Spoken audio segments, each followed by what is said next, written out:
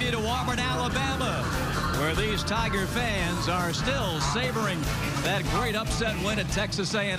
Bob Rathman, Tim Couch, a pleasure to have you with us tonight. Tim, that really was some win. It was a great win on the road in the SEC against a very good football team. A big stepping stone for Gus Malzahn in year one of his program. The question is, can they get emotionally ready to get off to a fast start here tonight against Florida Atlantic? And nobody knows that better than the head coach. He's standing down on the field with Elizabeth Morrow.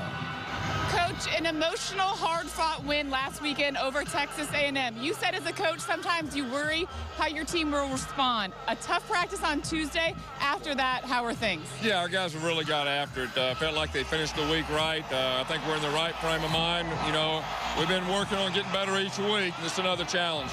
You also said that you didn't think so many teams could respond to the success that you have had. What did you mean by that? Well, just every week these guys have answered the challenge. And so we got another challenge tonight. Can we come off a big emotional win and play good football against a good team?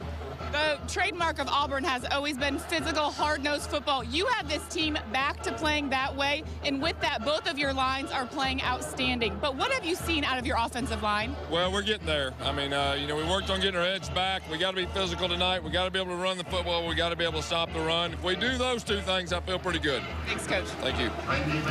And control of the line of scrimmage, of course, is a trademark for success in the SEC, and that's what Auburn has done this year. They really have. We all know about the three great running backs they have here, and Nick Marshall running the football from the quarterback position. But you don't run the ball for 300 yards a game and lead the SEC unless you're dominant up front on that offensive line. They're led by their center, Reese Dismukes. Over the last several weeks, this has been one of the best offensive lines in the entire country. And the defensive line is coming into its own. They really are. You win in this league in the trenches on both sides of the ball. Run the football, stop the run. This D-line is the strength of this defense right now. They're getting better and better each week. They're putting constant pressure on the quarterback. Last week, they took down a very mobile quarterback in Johnny Manziel. It's going to be another tough test here tonight against the mobile Jacquez Johnson. The starting front four racking up all kinds of sacks and tackles for losses as this Auburn team finds itself now ranked 11th in the nation.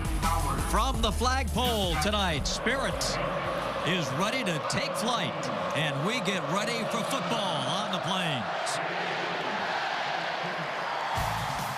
SEC College Football is presented by Frost Brewed Coors Light.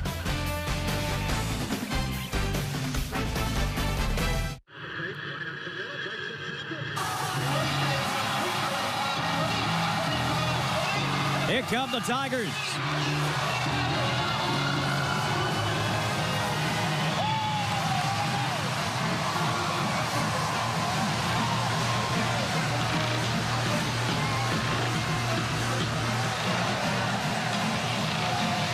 Magical season unfolding here on the Plains, and tonight's opponents from the sunny climes of South Florida near Boca Raton. It's Florida Atlantic representing Conference USA and their head coach Carl Pelini. A Florida Atlantic team that comes to Auburn with 2 wins this season, but 3 hard-luck defeats. 58 degrees. It will get a lot chillier than that before we're done tonight. The wind is a zephyr, clear skies.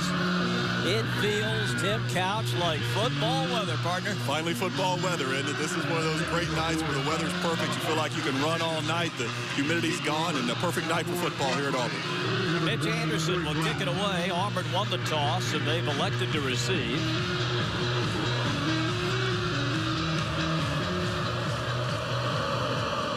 Till meets weather.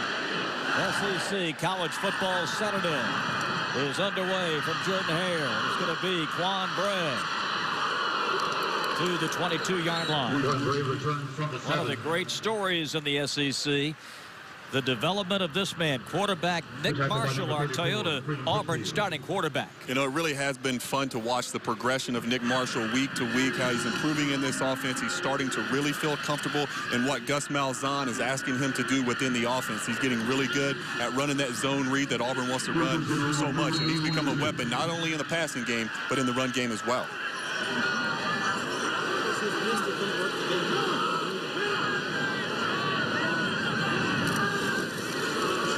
Marshall will keep it. A big chunk of yardage out to the 35 and an immediate 15-yard gain.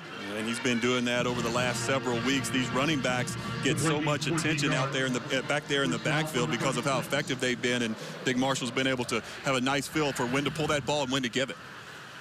See his rushing statistics. Mason goes out of bounds. Approaching the 40-yard line. Trey Mason leads the team in rushing yards, 4th in the SEC. As he has rushed for nearly 700 yards coming into the campaign. And you look, Tim, at what they're getting per yard. They are one of 8 teams in the country that are averaging 6 yards every time they run the ball. On the delay. Nick breaks one tackle right up the middle. 30, 25, and he is hauled down inside the 20. 46 yards for Nick Marshall. Marshall did a nice job of being patient. The defensive line for Florida Atlantic that time, they all get up the field, and Marshall, the offensive line for Auburn, just pushes them by, and Marshall has a huge running lane. Mason, the ball carrier. And we come back live for Trey Mason as he takes it down to the 12-yard line. Good tackle by number 17, Damian Clark. Second down. Marshall on the give. Mason on the carry. Inside the 10. Mason carries up to about the 8-yard line.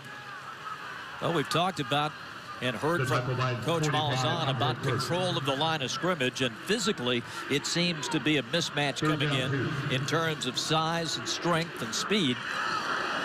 And Auburn having its way, rushing the football to start the evening.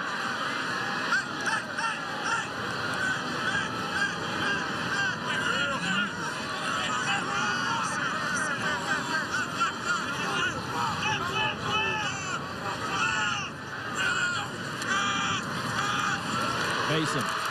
Touchdown. Tigers.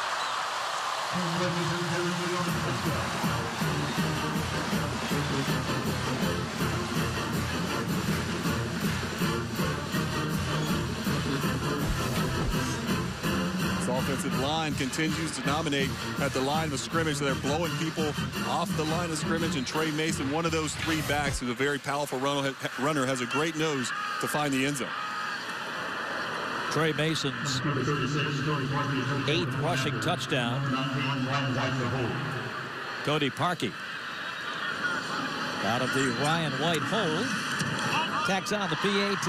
12:57 to play, opening quarter. And Trey Mason making quick work of Florida Atlantic. Exactly what they wanted to do on this opening drive. Nick Marshall getting some big runs in the run game, and then Trey Mason finishes this drive off in a very powerful run. Great pad level that he runs with at 5'10", 205 pounds, but he gets behind those pads and he's able to finish a lot of runs. Mason carried it 4 times on the touchdown drive. Overall, just a couple of minutes off the clock and 78 yards. Mason with the touchdown. But you pointed out, Tim, this offensive line, which is just playing so well as a unit and individually, setting the tone and establishing their presence right away. And I think that's really important, the way they were able to get out on that first drive and do what they do. Marshall running the football, that offensive line, allow them to come off and fire off that line of scrimmage and blow this Florida Atlantic defense off the ball and allow these playmakers in the backfield to make plays.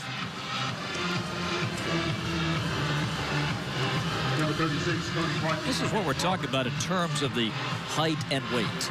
Yeah, and it's going to be something to keep an eye on as this football game goes on. 306 pounds against 243 pounds. This Auburn offensive line just leaning on that D-line against Florida Atlantic. It's going to take a toll as the game goes on. Touchback. Trayvon LeBlanc was the deep man. And the Owls will come out from their own 25. And their Toyota starting quarterback is a sophomore from Starkville, Mississippi, Jaquez Johnson. Jaquez Johnson is a big physical quarterback. He was splitting time at the beginning of the season with Greg Hankerson, the backup quarterback. But now over the last couple weeks, Jaquez has been the full-time guy on the offensive side of the ball. And this offense has really took off. And he runs the zone read very well. But tonight he's going to have to hit some big plays down the field and challenge this Auburn secondary.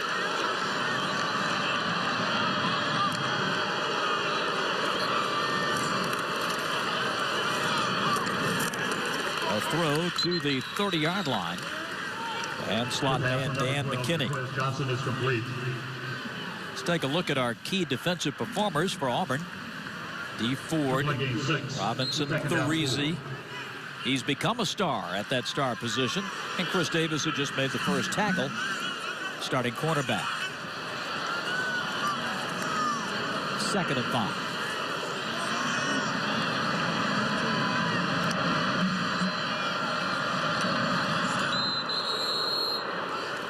Here's the play. Matt Austin heads our crew tonight. Offside, defense number 90, 5-yard penalty, still 2nd down. Gabe Wright a bit premature. Yeah, and a good job of using the snap count that time by Jacquez Johnson. Anytime you have a defensive line as active and they get off the ball the way that Auburn does, you have to use your snap count and don't allow them to get off on the ball as quickly as they want to. Penalty gives Florida Atlantic a first down from the 36.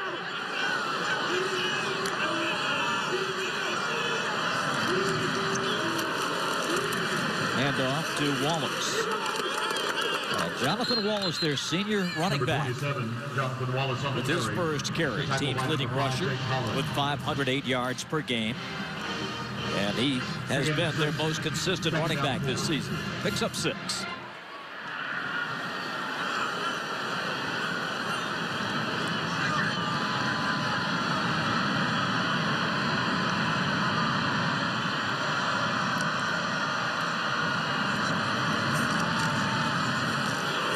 And a loose ball. That one is going to be picked up by Auburn. Taken by Whitehead. And out of bounds. Jermaine Whitehead. Oh, look what I see, Reed. As that was coughed up by Jonathan Wallace. And an easy fumble recovery for Whitehead.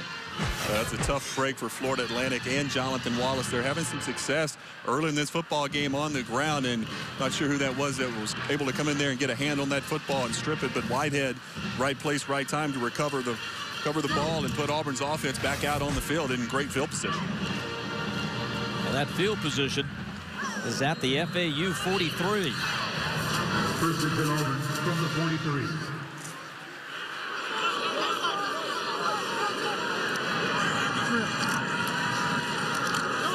Grant. See ya.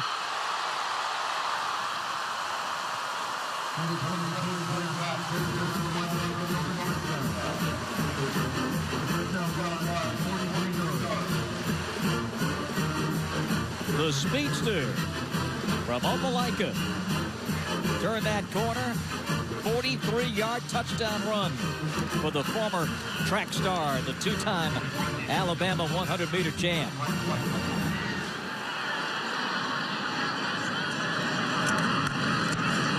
The seats aren't warm yet, and it's 14-0. 11:24 to go, opening quarter from Auburn. And the Tigers hitting early and often.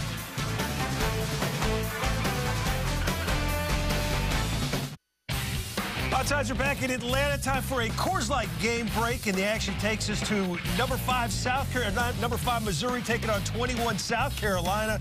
And Marcus Murphy, that's Jadeveon Clowney going down to the ground there, takes it in for a touchdown. 7-0 early Tigers. Guys, back to you. 14-0 here. Number 11 Auburn with the early lead. 11:24 to go in the first. Our Z-Max performance play for Mr. Grant. Well, it was a great job of blocking by that offensive line. The left guard, Alex Cozen, pulls around and leads the way for Corey Grant. And Grant's the guy they want to get the football to out on the edge. He's the speedster, the track star. And once he hits that corner, there's no one going to catch Corey Grant. Grant with his 4th rushing touchdown. And he came into the game averaging 10 yards a carry. And when you touch it for the first time and get 43, that average is bound to go up. It's bound to go up, and he's bound to get more carries. Rhett Lashley, the offensive coordinator, we asked him about getting these back some more carries. Trey Mason has gotten the load of the carries so far this season, but they want to get the football more to Artis Payne and especially Corey Grant, who's a big play threat in this offense. And a touchback will bring it out to the 25-yard line. Carl Pelini's Owls, 2 wins and 5 defeats. This is his second year as the head coach down at Florida Atlantic. Well, let's take a look at the forward keys to the game. Well, success on first down. They were having that before they fumbled on that opening drive. They can't get behind the chains in 3rd and long situations because that's when Auburn's going to put their ears back and come after the quarterback. And Auburn, defensively, it's dominate on the line of scrimmage. It's been their strength lately over the last couple weeks. They're going to have to stop this zone read from Florida Atlantic tonight.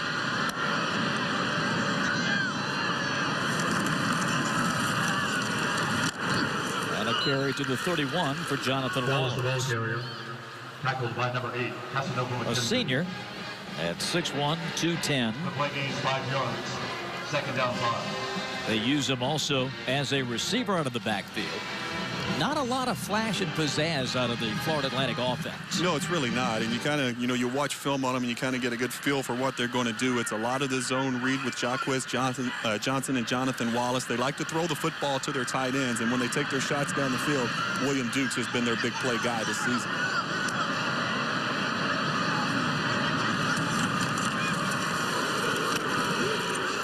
To the 35-yard line for Wallace. Florida Atlantic played Miami and East Carolina on the road early in the season. Blown out in those 2. This is the first year for the program in Conference USA. Then they got a win at South Florida, 28-10, their first ever victory over the Bulls. On 3rd and short, it is going to be a first down for Florida Atlantic. The Owls then lost in Middle Tennessee. That game was in overtime. They lost to Rice 18-14. They were up 9 with 6 to go in that game. Won at UAB. Then 2 weeks ago, their last game against Marshall, the Herd with a field goal as time expired. And Marshall won 24-23. So that 2-5 is a bit misleading.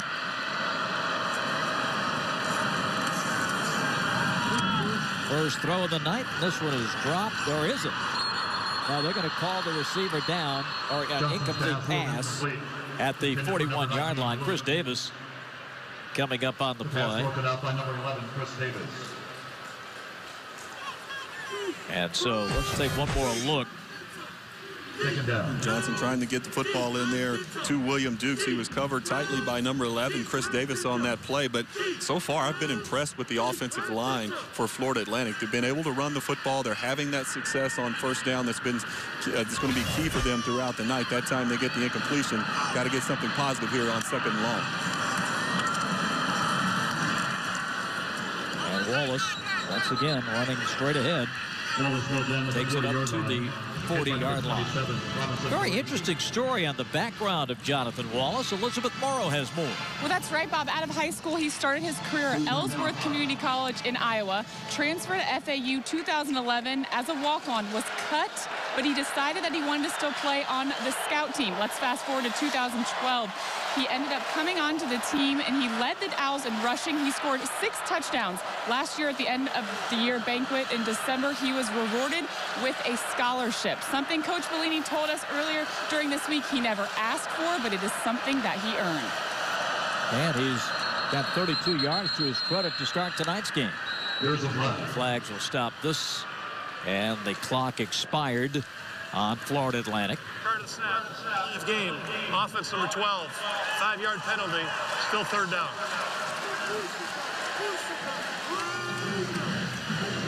Jaquez Johnson in this Florida Atlantic offense, you have to operate a little bit quicker. You're in a manageable, very manageable situation on a 3rd down and 5, and you just have to pay attention to that play clock. This crowd noise is really loud. They're trying to get things communicated at the line of scrimmage, but you just have to speed up the process, a little bit more sense of urgency out of that offense. Auburn's defense has allowed teams to complete just 34% on 3rd down conversions.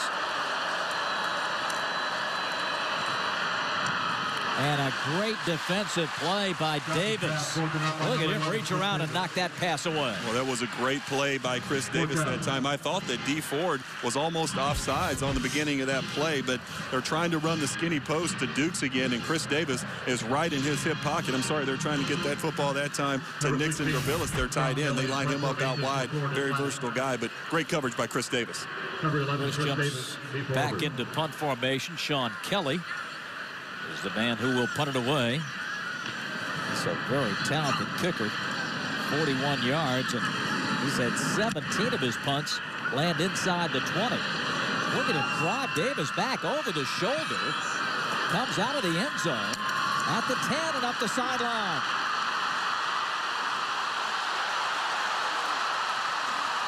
One man to beat. That man brings it down at the 28-yard line. Let's see. He went about 110 yards north and south. He sure did. He had to backpedal 30 to get it. Yeah.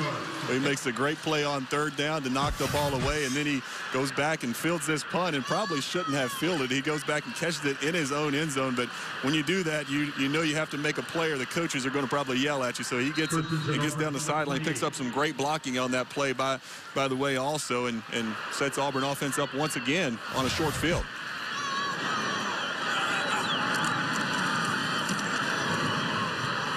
Marshall. And Marshall won that contact with DJ Smith.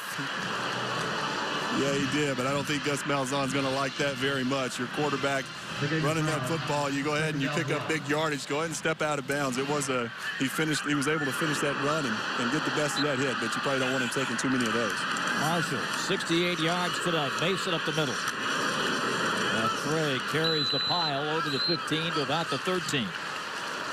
Trey Mason carries for the first down. You just have to be impressed, no matter the level of the competition, with the way Auburn can run the football. It's really impressive, and they've done it not only here tonight, but against very good competition in the SEC. 300 yards a night on the ground for this Auburn offense. This offensive line is really fun to watch. They're so well coached by their offensive line coach, J.B. Grimes. Everyone playing great assignment football up front. This time it's Grant as we check the forward keys to the game for the Tiger offense, the FAU defense. Well, for Auburn, it's get off to a fast start, and they've done that. So far, so good. 2 quick touchdowns in the first quarter of this football game. And for Florida Atlantic on defense, I think they have to load up the box, bring some of those safeties down, trust your corners on the outside, and force Nick Marshall in this passing game to beat you. Out of the shotgun. Nick will keep it. To the outside, touchdown. Walks in untouched.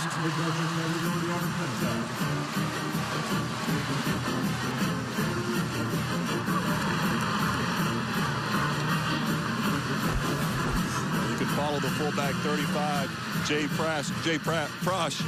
He gets the block. He seals that edge for Nick Marshall. He's kind of a do-it-all guy for him for this Auburn offense. They like to throw him the football. He's a great lead blocker. And Nick Marshall finishes that drive with another Auburn touchdown. Nick's 5th rushing touchdown. Auburn has yet to throw a pass.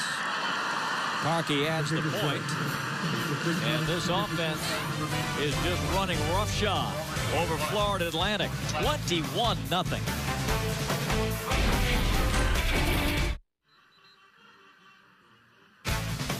SEC College Football is brought to you in part by Academy Sports and Outdoors, Frost Brewed Coors Light, Regions Bank, and Ram Trucks. War Eagle. 21-0. Tigers on top, 6:54. And maybe checking that shoulder just a bit for Nick Marshall after that hit out of bounds on the near side. Right, that was that hit with DeJon Smith out on the sideline, right on that shoulder as he lowers it and takes that contact. You just got to step out of bounds there if you're Nick Marshall. There's no reason to take that contact. You're trying to limit the amount of hits that you take, and you don't need to take one there. Another kick out of the end zone this time. And another touchback. Well, we'll keep an eye and dispatch Elizabeth to find out the latest on Nick Marshall. Of course, they have a great backup, their quarterback of the future, true freshman Jeremy Johnson, waiting in the wings. Auburn is yet to throw a pass. 149 rushing yards.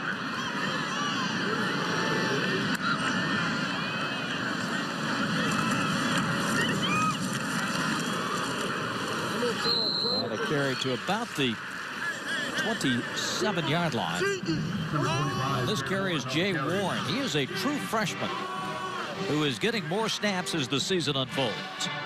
And a new quarterback, Greg Hankerson, is in.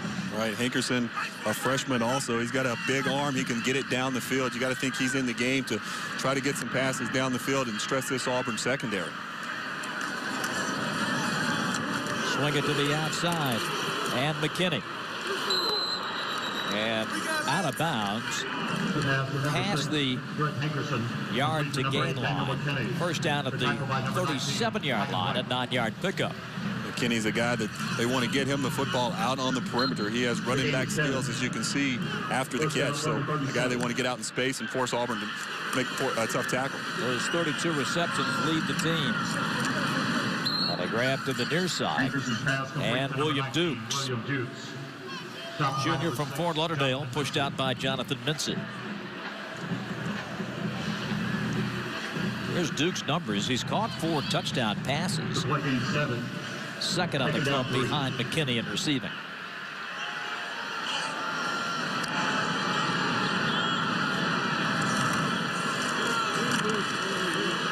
Inside handoff to Warren.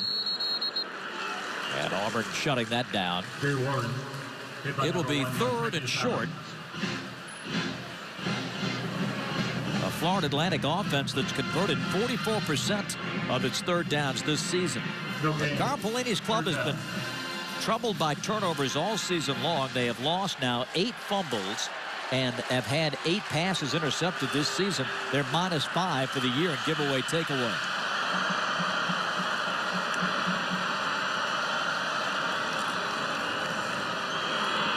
And this one way over the head of William Dukes. So Hankerson showing the arm, but an uncatchable ball by Dukes, and Jonathan Mincy was there to defend. And once again, Florida Atlantic not able to convert in these manageable situations. You get a 3rd and short situation, you got a slant route called with William Dukes. He probably had leverage that time on Jonathan Mincy. You just have to get the football down, give him something he can catch. Sean Kelly's first punt, 63 yards, but Chris Davis took it back close to 60 officially. Davis runs up, makes the catch, and is knocked down at the 16. Let's see if everybody's okay. Florida Atlantic with Freedom Whitfield getting down on special teams, and he may have gotten the worst of it. The Auburn medical staff, the Florida Atlantic medical staff rushing to see on the condition of Freedom Whitfield.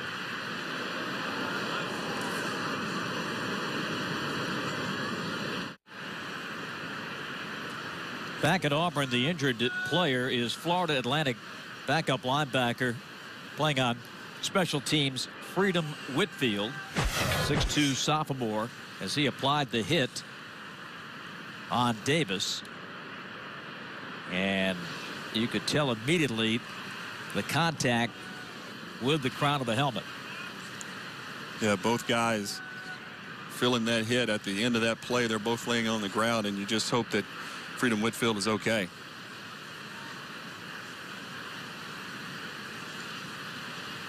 The medical staff is going to get the board to remove him from the field and get him checked just as soon as possible.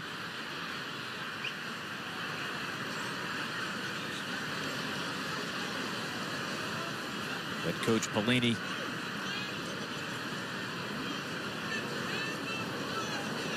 taking over his player. And this capacity crowd here at Auburn, wishing and hoping for nothing but the best for Freedom Whitfield.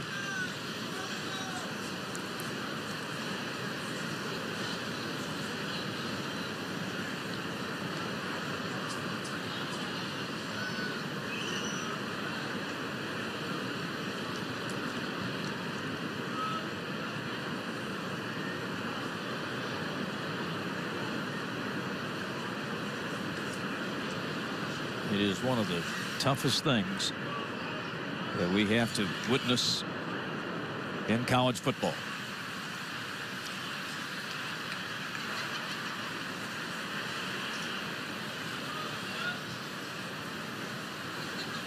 But a lot of folks are concerned, particularly back home in Boca Raton and in Fort Pierce, where Freedom is from.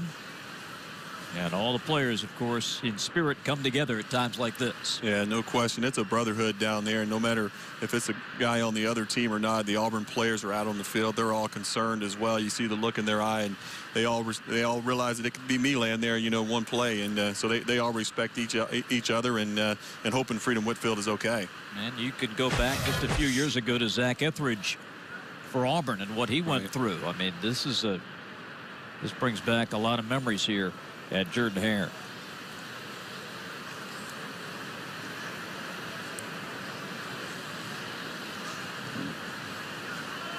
Almost a little bit of a helmet to helmet. The crown of the helmet of Whitfield hits Davis, and you know, that's one of those scary plays. A lot of these type of injuries do happen on special teams. You know, it's both guys just have the big run and go, and it's just all that momentum and speed built up, and it's a big time collision.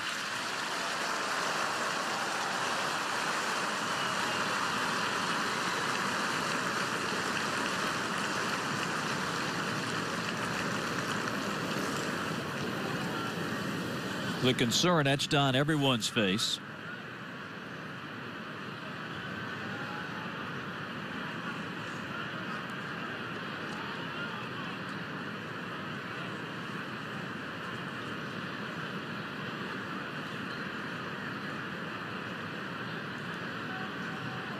And Coach Pelini heads back toward the FAU sideline.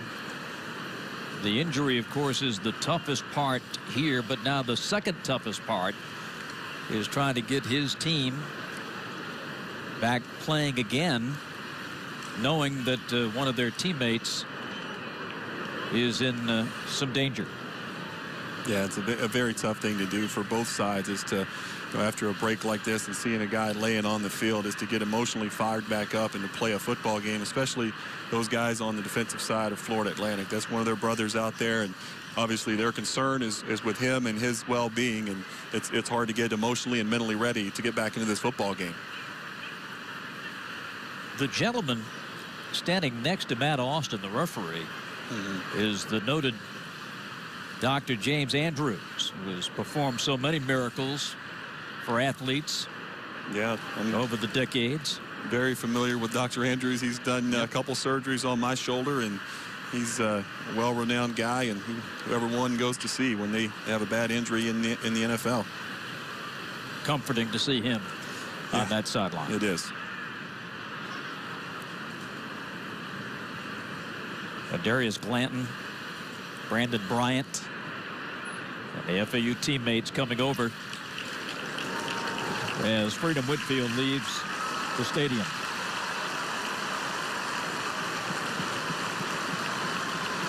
Thumbs up. Always good to see. Yes, it is.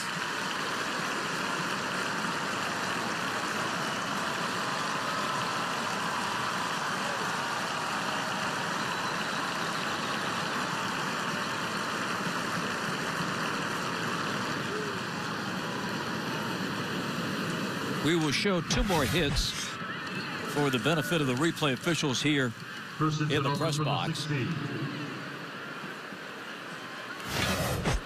And now we resume our first quarter. Marshall stays in at quarterback. And Artis Payne with his first carry and a load to bring down at the 35-yard line. Cameron Artis Payne It's just very tough on any defense, much less this Florida Atlantic defense, to see these guys rotating in and out at running back. One is just as good as the other. A 19-yard pickup down to the outside, and Ricardo Lewis. And Auburn, of course, working its no huddle and hurry up to the line of scrimmage offense, 2nd and 8.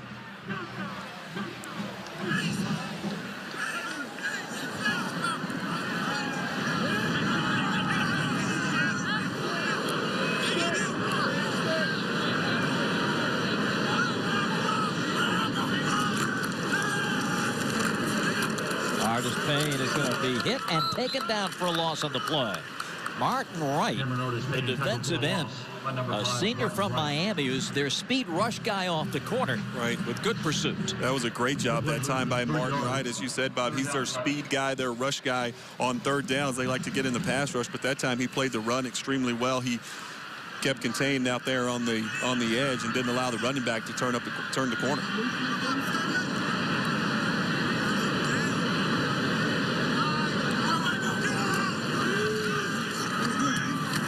In the middle, it comes to Marcus Davis. To the 45. And it appears that they have first down. Yes. 1st and 10. 11-yard pickup. Great block that time. The tackle. A great block that time by the left tackle, Greg Robinson, getting out in space, getting a guy on the ground, and allowing Marcus Davis to pick up that first down. Marshall. Hemmed in, needs a block, can't get one, runs into his own man, and it's out of bounds at about the 47-yard line. Good pursuit that time from the Florida Atlantic defense. It was Martin Wright once again stringing that thing out. That's what you want to do when you get a mobile quarterback like Nick Marshall. He's trying to cut up, turn that thing north and south. You want to string him to the sideline and use that boundary as an extra defender. Approaching the 3-minute mark of the opening quarter.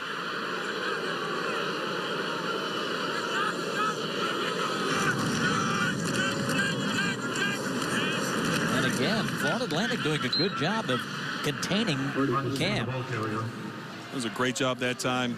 Trevin Coley at defensive tackle position. He blew it up and got the offensive lineman forced back into the face of Cameron Artis Payne, and there was nowhere to go. Coley, a sophomore who's come up with 23 tackles at his defensive tackle spot this season.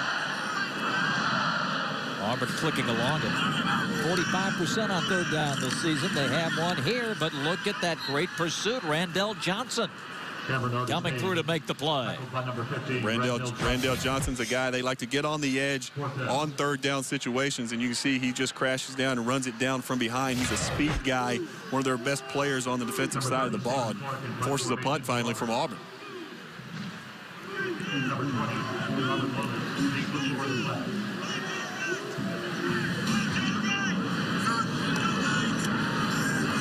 Stephen Clark gets to punt one. Look at that. Inside the 10 at the 8. Boy, what a talent. Stephen Clark has had only 4 punts returned all season. Last year, he punted the ball 70 times. Only 5 were returned. It's a weapon. So the Owls will take over at their own 9-yard line officially. And they're trailing by 3 touchdowns with $1:47 left in the first. Jacquez Johnson back at quarterback. Swing it to McKinney. And right there to take him down. Jonathan Jones is the man who made that tackle. He does a great job of fighting off the block of William Dukes that time, and that's the key. If you can get that initial block, allow the wide receiver to sidestep that first defender, you got to play that time. But that time, Jonathan Jones fought through the block and got the receiver down for a loss of 1. Tigers got Jones back last week at Texas A&M. He missed Western Carolina and had that awful ankle break right when camp began. This one knocked down and incomplete. William Dukes had it in his hands and then sort of trying to grasp it. He ended up batting it down to the turf. third down. Jonathan Jones, good coverage on the outside. Once again, it was press coverage on the outside. They're trying to get it to their speed guy, William Dukes, but Jonathan Jones all over him that time, and he arrived as soon as the football did.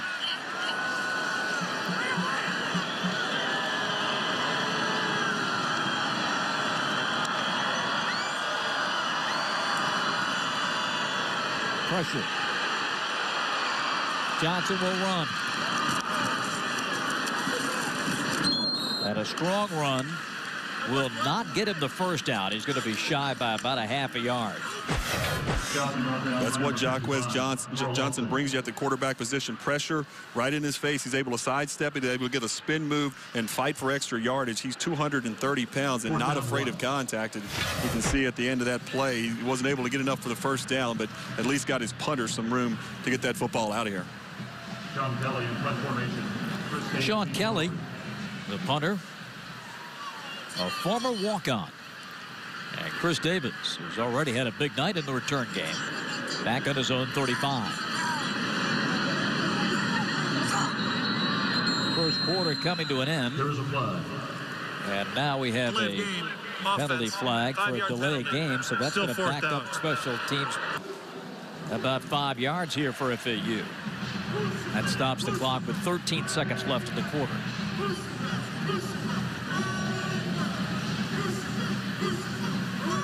Auburn has enjoyed outstanding field position tonight.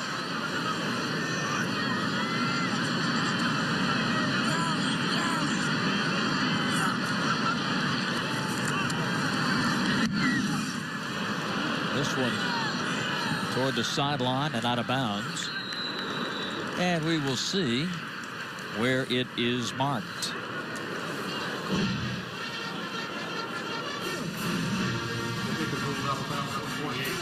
21-0 Auburn.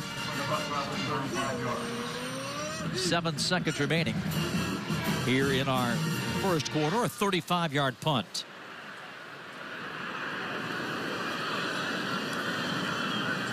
Christensen over from the 48.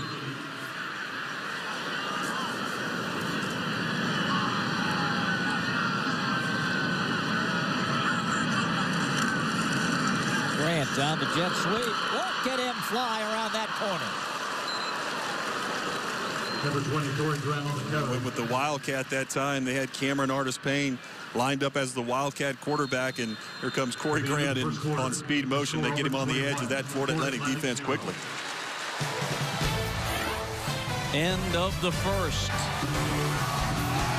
11th in the country. And the Auburn Tigers demonstrating that great rushing ability. Lead 21-0. SEC College Football is brought to you in part by Hyundai, Academy Sports and Outdoors, Frost Brewed Coors Light, and Husqvarna. Gus Malzahn and the Tigers are looking at back-to-back SEC road games after this one at Arkansas, at Tennessee. Lead this one 21-0 as we start the second. Bob Rathman, Tim Couch, Elizabeth Morrow with you from Jordan-Hare. Teams switch ends. Nick Marshall and company operate inside the 35. Dave Mason back there with him. And Mason to the outside.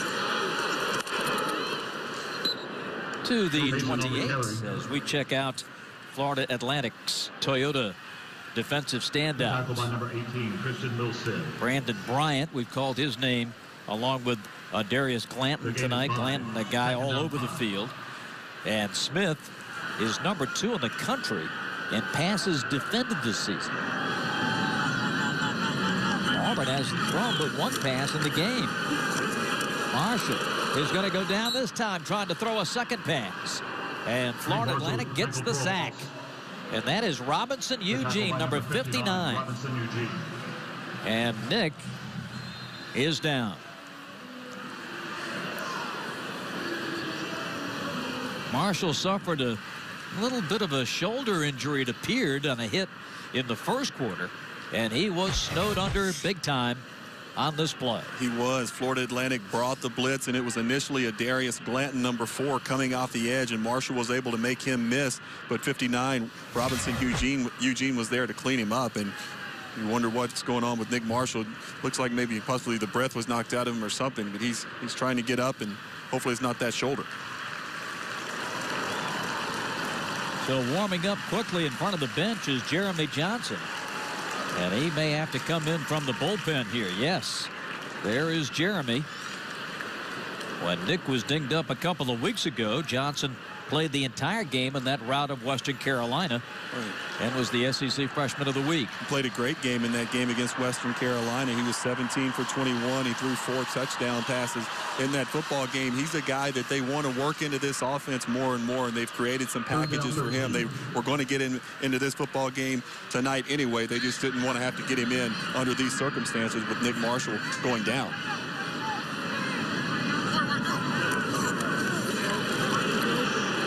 First throw is a beauty. Touchdown, Auburn. Sammy Coates. Let's just jump right into it, Jeremy Johnson. Jeremy Johnson coming in cold off the sideline. He's at the top of the screen, and it's just a go route on Reggie Brown. Reggie Brown was in press coverage. He didn't get his hands on him at the line of scrimmage. He allowed Sammy Coates a free release, and it was just off to the races. Sammy Coates, one of the fastest players on this Auburn offense, and a nice pitch and catch from Jeremy Johnson to Sammy Coates. That's a good play. Sling it to Sammy. Yes, it is. Extra point good. 28-0. Jeremy Johnson with his 5th touchdown pass, and Coates catches his 3rd.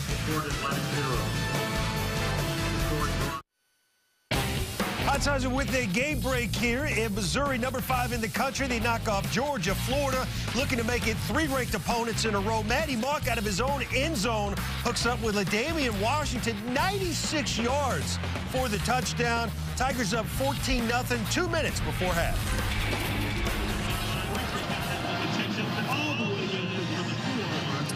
Welcome back to Auburn. Well, they lead 28-0 over FAU, and I just watched as Nick Marshall left to go into the locker room in visible pain. It was his right shoulder.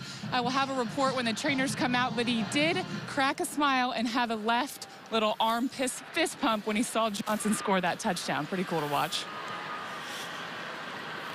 On the sack, Tim, it looked like they drove him down on that right shoulder. Right. Yeah, and that's what I was talking about. That's the hit that he took earlier against Smith on the sideline when he had the big run. An unnecessary hit for a quarterback, and you learn that as a young quarterback. That's one thing you have to learn is to slide or get out of bounds, because you're going to take enough hits throughout the game and throughout the season. You just can't take the unnecessary ones. And if you don't learn it at this level, you will definitely learn it at the next level. Very quickly. Very quickly.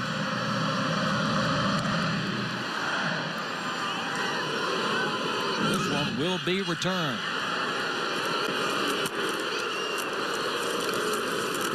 About the 18-yard line by LeBlanc. The tackle by number 16. FAU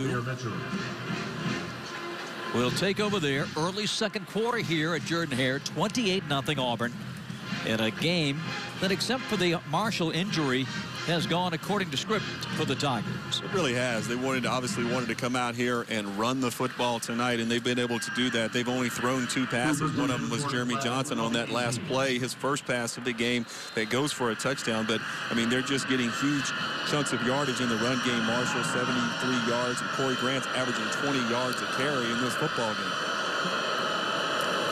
Johnson will keep.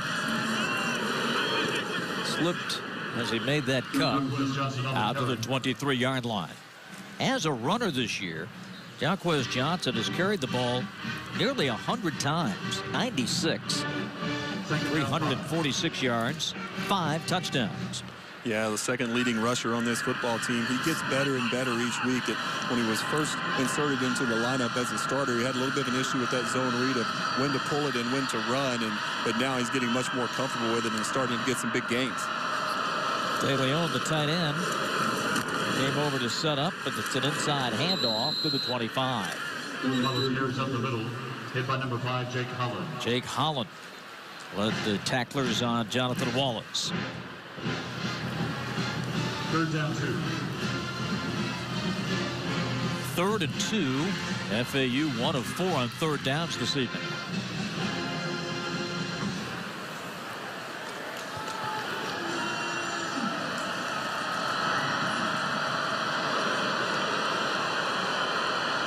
Auburn loading up that box. Holland is up.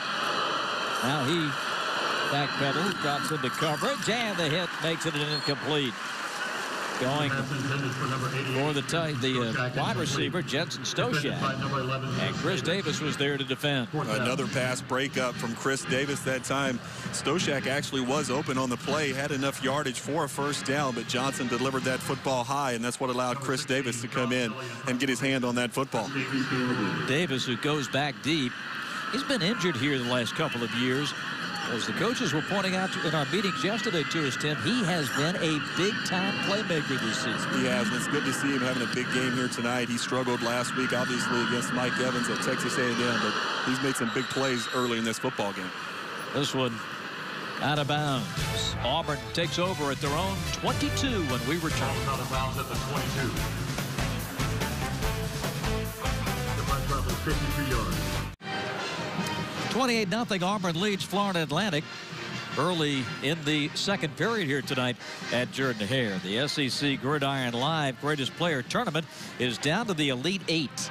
You can help choose the greatest SEC player of all time by going to foxsportssouth.com each week to vote for your favorite. And then watch Gridiron Live Wednesdays at 10 to see who is number 1.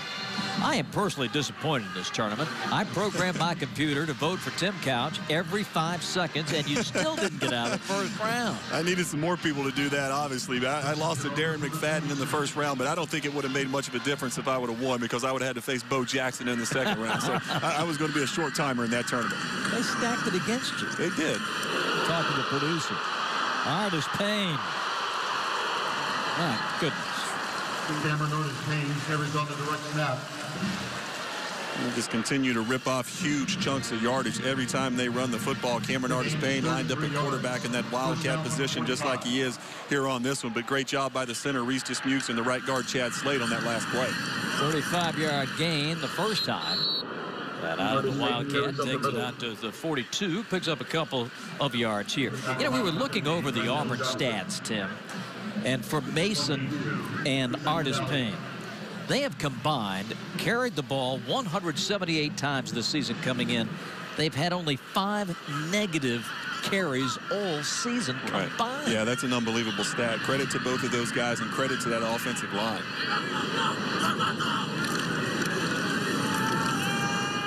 Johnson keeps it. And out of bounds at the 43. Damian Parms is credited with the tackle. Number 17, Damian Parms.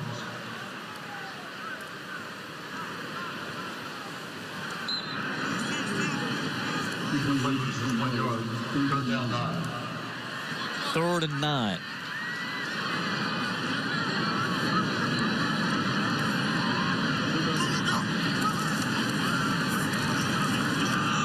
Another beautifully thrown ball, but this one is short of Coates and incomplete. Johnson's pass intended for Sammy Coates.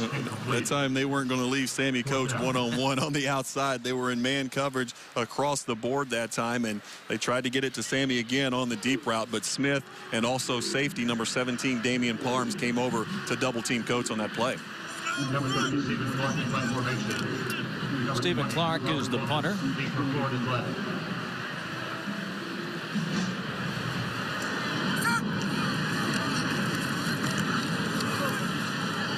And it will be a fair catch at the 15. Timeout on the Plains. Auburn 28, FAU nothing. The fair catch is made at the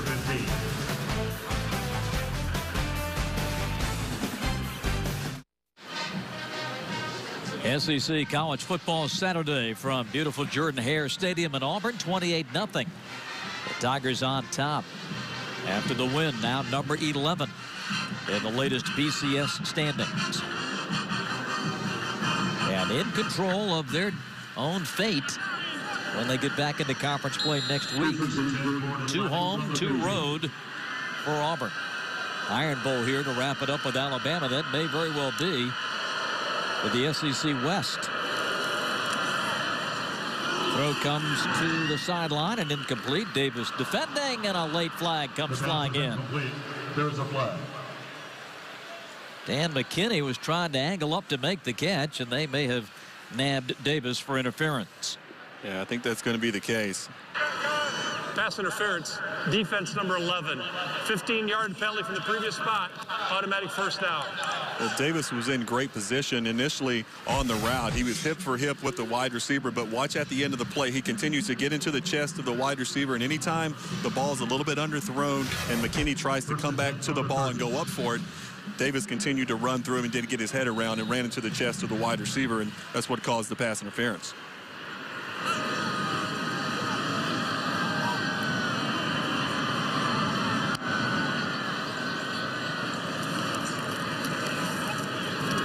Over the middle this time.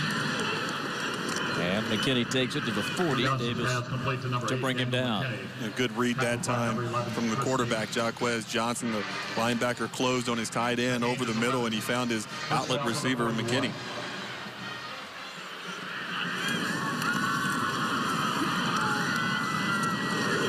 And this is a catch at the 46-yard line.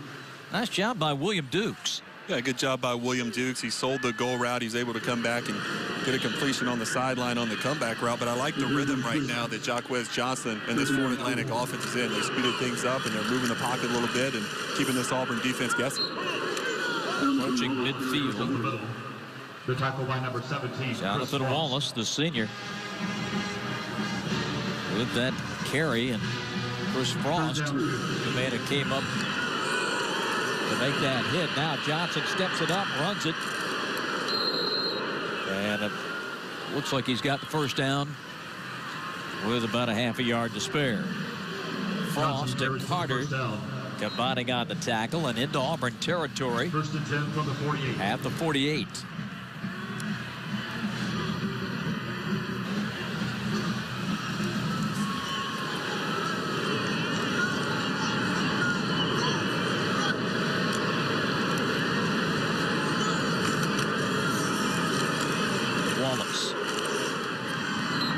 To the 46.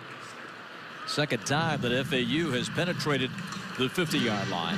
Good tackle by number 1 by Travius Adams. 4 men come on for the Tigers defensively.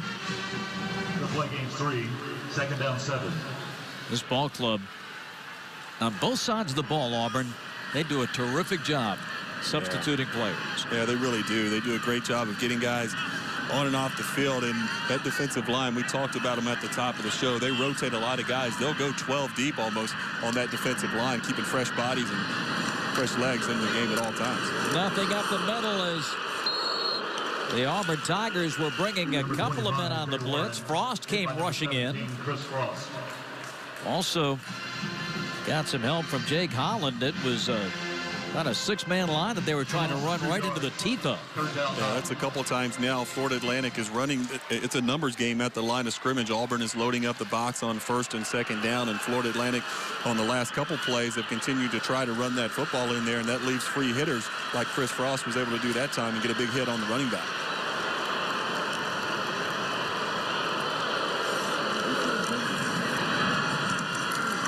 This one's incomplete. Intended for Stoshak. Mincy defending.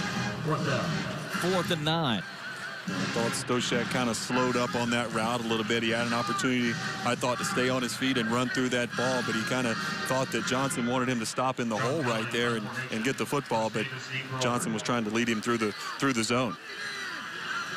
Chris Davis back again to accept the punt on his own 10. He has averaged 23, but broke one big one in the first quarter. High snap. High hanger.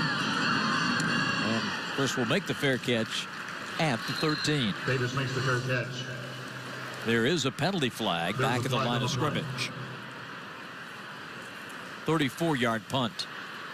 What says Mr. Matt Austin? Illegal formation on the kicking team. 5-yard penalty will be tacked on to the end of the kick. First down.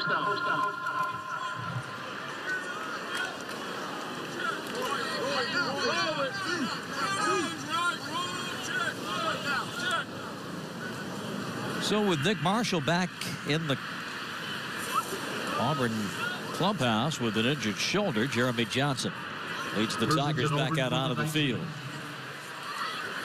Brett Lashley, the offensive coordinator, telling us yesterday he loves the way Jeremy Johnson can throw the football. We've seen why. Yeah.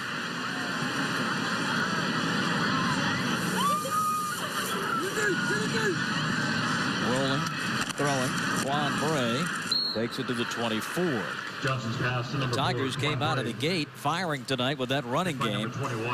Auburn got touchdowns on each of their first 3 possessions in tonight's game, all on the ground. Then the 4th touchdown was that great pass from Johnson to Sammy Coates.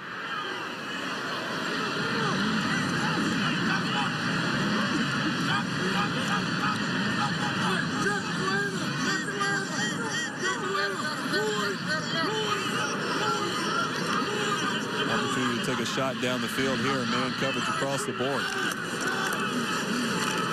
Trey Mason to the 32.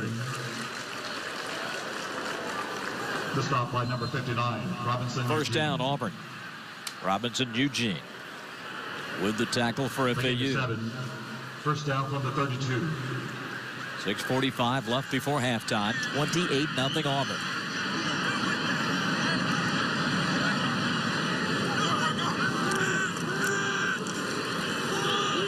There's a throw down the field, but over the head of Ricardo Lewis. LeBlanc defending. But boy, you have to love the way this kid sets up and throws the ball. It comes out of his hands nice, that's for sure. He's got a big arm, a live arm, and they're trying to run the wheel route this time to Lewis, and they fake the screen. They sneak him up the sideline. He had a step. He was behind the secondary of Florida Atlantic. That time, Jeremy Johnson just a little long with the throw. True freshman is Johnson at 6'5". Loads up, fires it out to the 45 to the midfield stripe. And the grab made by C.J. Uzomah. Great rhythm that time by Jeremy Johnson. C.J. Uzomah in the slot. He's going to run the post and find this zone, find the hole in the coverage that time of Florida Atlantic. But I like the way Jeremy Johnson gets rid of the football. It's a little bit different than what Marshall does. Marshall's big throws happen a lot off of broken plays, but Johnson throws the football with timing and rhythm. Trey Mason to the 33. Mason on the carry. Mason, the do-it-all guy for this Auburn offense. He can run in between the tackles. He can also get out on the edge and hurt you, but it's good blocking at the point of attack. Also good blocking by the wide receivers down the field. Mason hit and stopped at the 30-yard line. We talked earlier tonight how Auburn is averaging over 6 yards per rush this season. 6.27. Tonight, 9.4. It's been impressive what they've been able to do on the ground. They come into this football game and they had 890 yards on the ground in the last 2 games. So that number is going to continue to go up. That's the ultimate downhill running. Mason, look at him find that hole. Tripped up as he gets to the 27-yard line. A great patience waiting for that line to do their thing. He's fun to watch run the football, and he's really good at breaking tackles. You know, you look at yards after contact for Trey Mason. He's one of the best in the country, but he's a patient runner. As you said, Bob, he allowed those blocks to set up, and you know, a lot of times you see running backs just hit the hole, and it's almost like they're going too fast. That time he showed a lot of patience and was able to bounce it to the outside. And a native Floridian. He's from Lake Worth, Florida. You see the quick huddle this time by Auburn. They like to get to the edge of the defense when they do this. Sammy Coates did not hold on. 4th and 4. It's one thing you will see Auburn do quite a bit is almost like that little short huddle where they'll get there and they'll explode to the line of scrimmage. Everyone gets set quick, and then they get on the edge of your defense very quickly. That time they moved the pocket with Jeremy Johnson, and it was wide open. Sammy Coates had an opportunity to catch that football and run a long ways, but Jeremy Johnson a little inaccurate on the throw. Cody Parkey is going to attempt a 44-yard field goal here. His longest to date has been 47. That was opening night against Washington State. This one is good. So Parkey drills his 10th field goal in 12 tries. And it goes to 31-0 Auburn. The new college football show is back.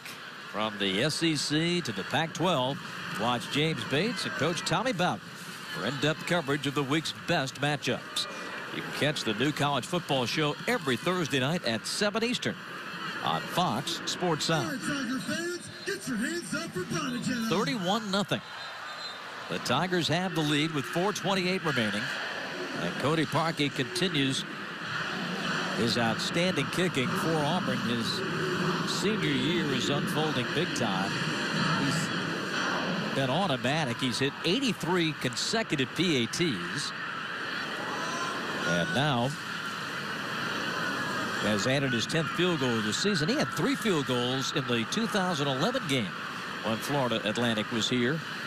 And Auburn won that game after a halftime scare. Nothing frightening about this except some of the Halloween costumes we saw in the stand. Reggie Brown, number 22, Damian Porter, who's recorded in last.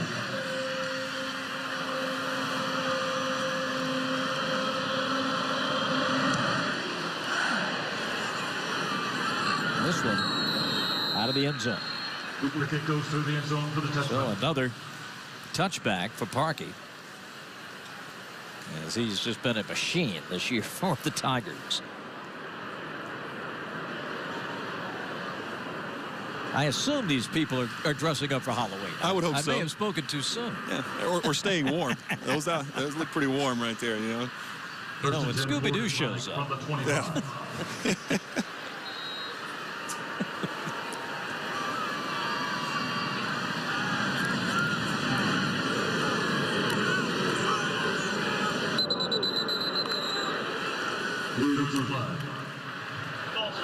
Auburn rating, 5-yard penalty, still first down. Tight end Darian Howard. Boy, it has been a rough day for the Pelini family. Brother Bo and his Nebraska Cornhuskers losing at Minnesota earlier today. And Carl's FAU Owls down 31-0. The first half to number 11 Auburn.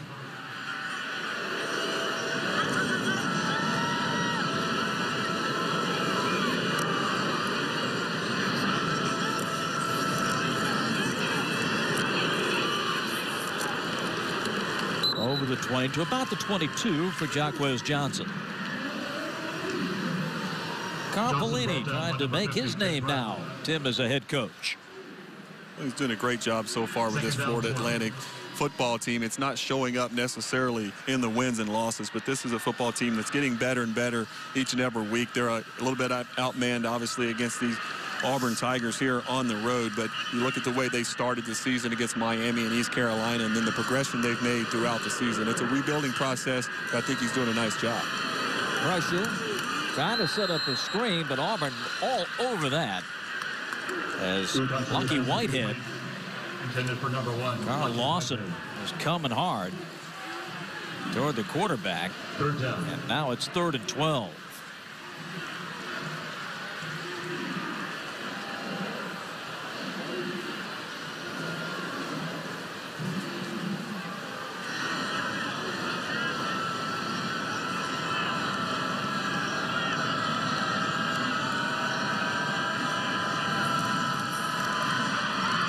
Johnson escapes, wants to throw, heaves it down the sideline, incomplete. Intended for Stoshak. Fourth down. Carl Lawson just about had him wrapped up. He did, and they tried to hook block Carl Lawson that time, but Johnson was able to get around and break that tackle, and he had an opportunity to get Stoshak down here on the sideline, which would have been a big first down for Florida Atlantic. But when you're moving to your left like that, it's hard to get your body flipped around and get your feet back underneath you where you can deliver an accurate football. Chris Davis, once again deep for Auburn, accepting the bunt of Sean Kelly. Bobbles it, dives on it. Auburn ball at the 33. He broke that big one early, and he's been trying to break another one ever since. 44-yard punt. Tonight's Cold Hard Facts brought to you by Frost Brewed Coors Light. And here's a look at the TD production for Auburn this season. Through the first 8, 28 rushing, 11 passing. But last year, a distant memory. And was a disastrous season. But it is a new day, a new season, and now a new throw. And it's caught. Sammy Coach takes it to the house. Oh, this young man, Jeremy Johnson, can throw the football. The touchdown pass, 67 yards. 67 yards.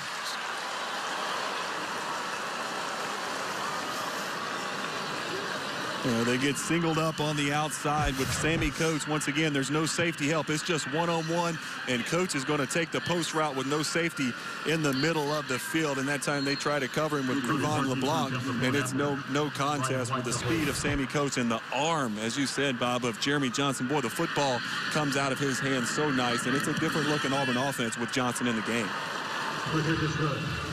With 3 minutes and 10 seconds remaining in the second quarter. Jeremy Johnson with his second touchdown pass.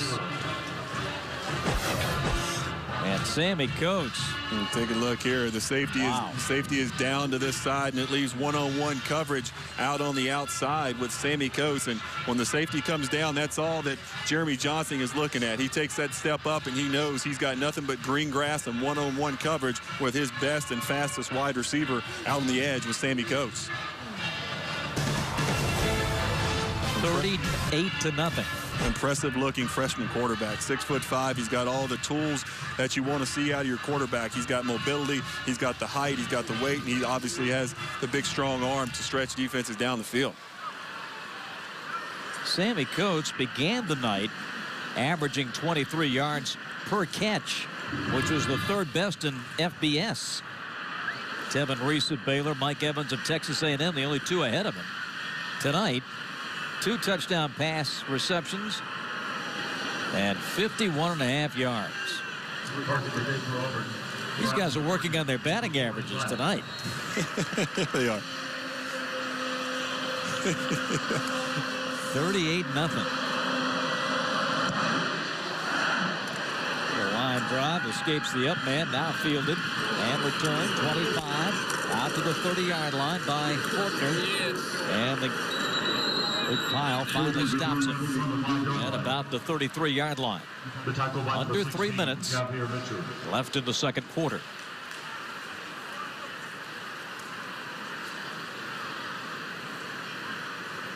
So the offense striking quickly, and the Auburn D right back out on the field.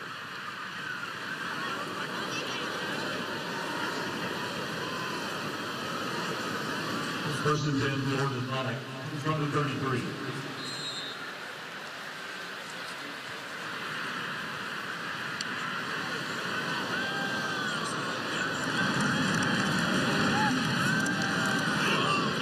Here's a nice throw to the 30-yard line, and this ball is caught.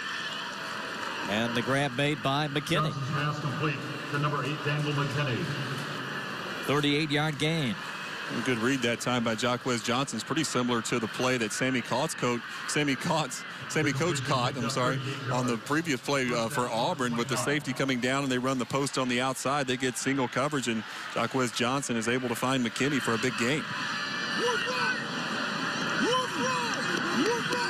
First and 10.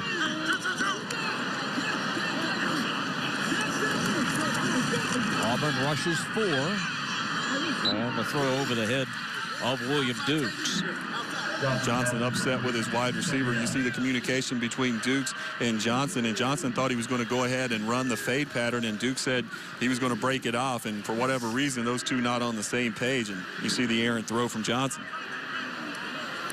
FAU's offensive line a little bit better with pass protection here. Yeah, I think they're doing a good job, but they're also getting rid of the football quickly. Jacquez Johnson, they're calling short passes where he can get rid of it, and then they're moving the pocket a little bit, which is causing Auburn some issues of being able to get to the quarterback. They can't find the launch point. Pass to the outside, and this is going to be a touchdown. Jacquez Johnson takes it 29 yards, and FAU is on the board with 2:13 to play in the second. Jacquez Johnson does a great job of reading this. He's going to see the end crash down. Everyone's going to crash down, leaving this lane wide open for Jacquez Johnson to run the football. And they've been running that play a couple times tonight, and Jacquez Johnson has handed that football off to Jonathan Wallace, and Auburn took the bait, and Johnson's able to get to the edge of that Auburn defense and finally get some points on the board for FAU. Mitch Anderson kicks it through. After 2 minutes and 13 seconds remaining in the second quarter, Auburn leads Florida Atlantic 38-7. And Johnson does a nice job of selling this run fake. He puts the ball in the belly of Wallace for a long time, forcing that Auburn defense to crash down and try to stop that run, and he gets out on the edge, and he's a big guy at 230 pounds, but he definitely has some speed to get to the end zone as well. 38-7. And for Mr. Johnson, that is his 6th rushing touchdown of the campaign. Florida Atlantic, we mentioned, coming out of Conference USA. They will get back into league play. The first meeting ever with Tulane. Another surprise team in the country this year. Homecoming next weekend in Boca. Talk about Tulane. The Green Wave and Auburn with the biggest turnarounds. Auburn has doubled its win total from last year, and the only other team in the country with 3 more wins than a year ago is Tulane. They were 2-10 a year ago, and they're 5-2 this year.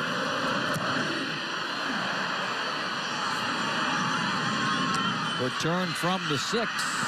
Quan Bray, 25-30. Quan Bray returns from the 5.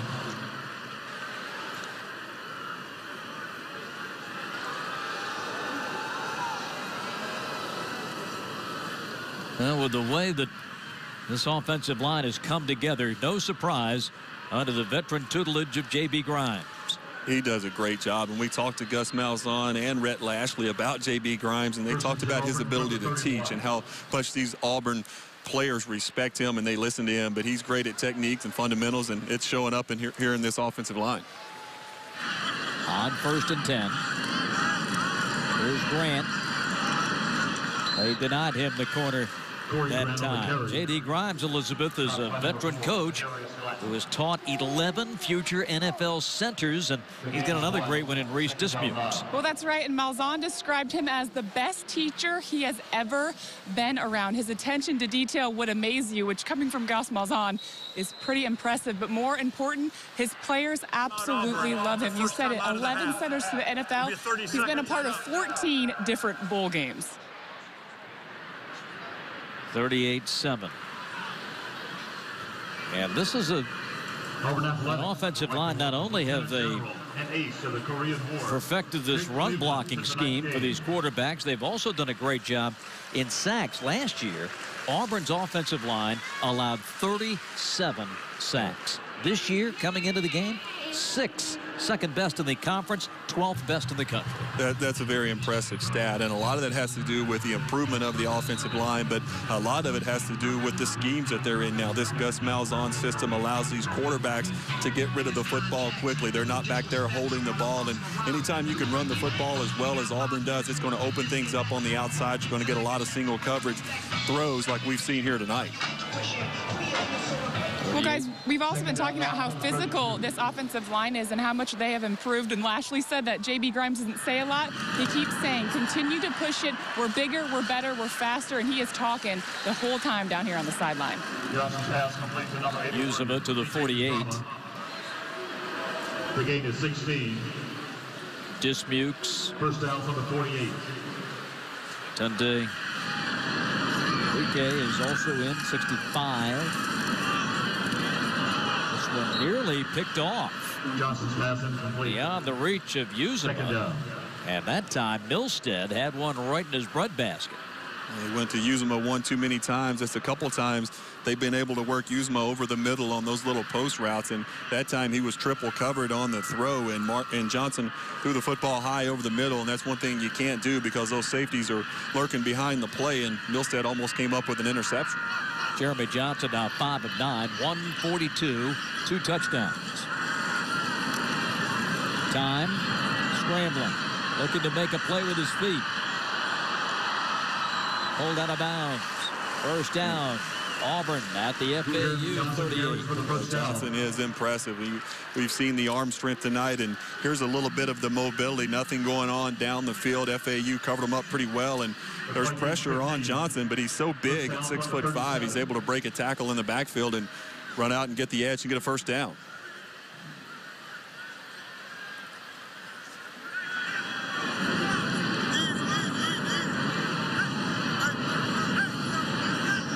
Minute 3 left in the half.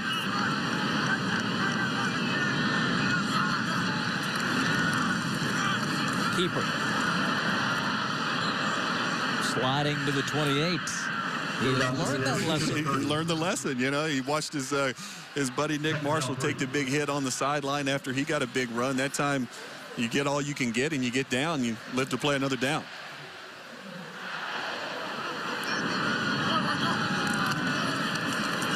That one to the 23-yard line. Marcus Davis out of Delray Beach, Florida. Nick Marshall obviously done for the night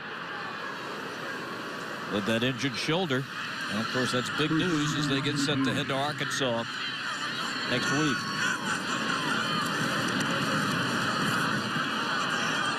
Johnson, penalty flag.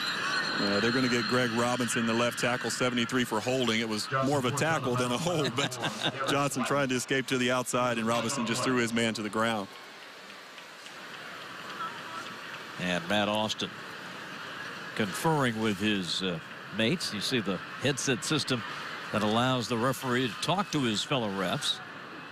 That has been a great innovation that the Southeastern Conference spearheaded last season, and really helps move the game along. Offense 73. 10-yard penalty from the previous spot. Repeat first down.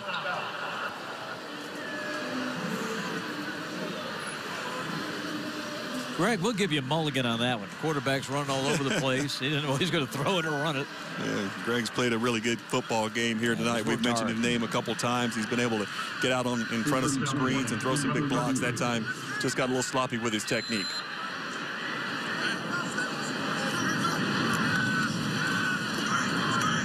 Quick throw on the inside. Coates upended at the 21-yard line.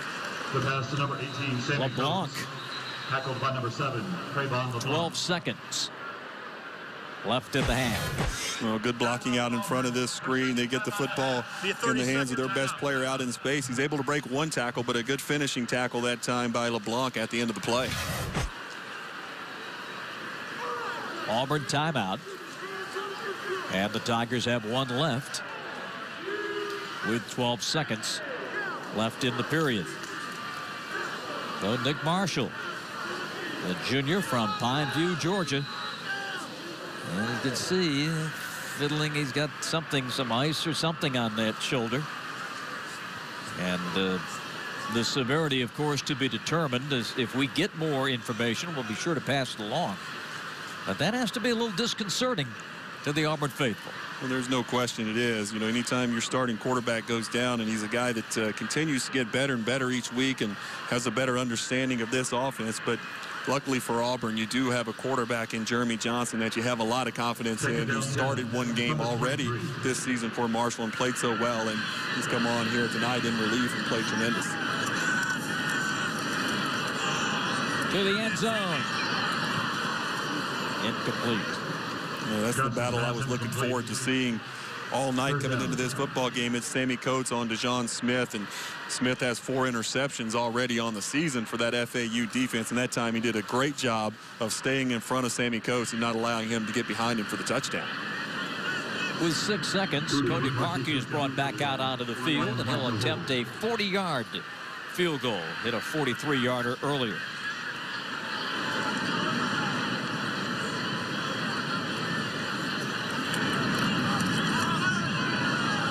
Over the top and no good. The 40-yard attempt is no good. And that will be the half. The teams head to the locker room, and Jordan-Hare, Gus Malzahn, and his number 11 Auburn Tigers dominating in that first half. Scores and highlights coming up. 38-7 at the break in Auburn.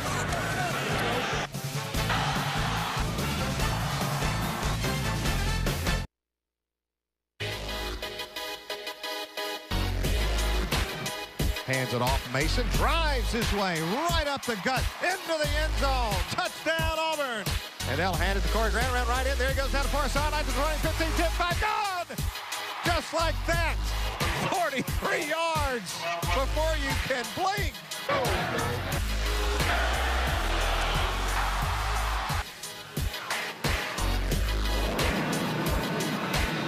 As impressive as you would expect for the number 11 team in the country, leading Florida Atlantic 38-7 as we come back to Jordan-Hare. Bob Rathman and Tim Couch. And what a ground game. We talked about it, Tim, at the top of our broadcast with the way the offensive line has progressed. Smash Mouth football is back on the Plains. It's back in a big way, and we know about the 3 running backs that they have here with Grant and Mason and Cameron Artis-Payne, and those guys has all been as advertised. But this offensive line, they're controlling the line of scrimmage. They're dominating, and this offensive line and this running game is racking up a ton of yards. 270 yards on the ground in that first half for Auburn. Our Hyundai first half game summary. Let's take a look at our direct auto insurance coverage of the game. And this first half of offense, here's Nick Marshall. Here's Grant. Here's Davis. I mean, they did a little bit of everything. Yeah, they did. And they got the football into the hands of their playmakers. The running backs did their thing. Nick Marshall was very effective running the football before he took the big hit on the sideline and injured that shoulder. Why would you lower your right shoulder to hit someone? No way. No. I mean, that's your moneymaker as a quarterback. You know, you're right on the sideline. All you have to do is step out of bounds. But the last thing you want to do is take a hit right on that right shoulder, your throwing arm, and then you take the sack and you get driven into the ground and you land on that shoulder again, and now you're out of this football game. And luckily for Auburn, they have a quarterback like Jeremy Johnson who's able to come in and be so efficient. 2 touchdown passes in relief of Nick Marshall. And Nick out for the remainder of the night after gaining 73 yards on the ground and throwing for 10. And of course, a precautionary move to be sure. But 4 SEC battles in November await this Auburn team that still has its fate in its hands in terms of winning the SEC West. And the opening kickoff to FSU as we begin the third quarter with a touchback. 38-7. The kick is down in the end zone for the touchback. And the Owls will have it at the 25. FAU got on the board right at the end of the first half on that touchdown run by their quarterback, Jaquez Johnson. He went for 29 yards on the TD run to make it 38-7. And you see what he's done tonight in the air as well. So here we go from the 25, 1st and 10.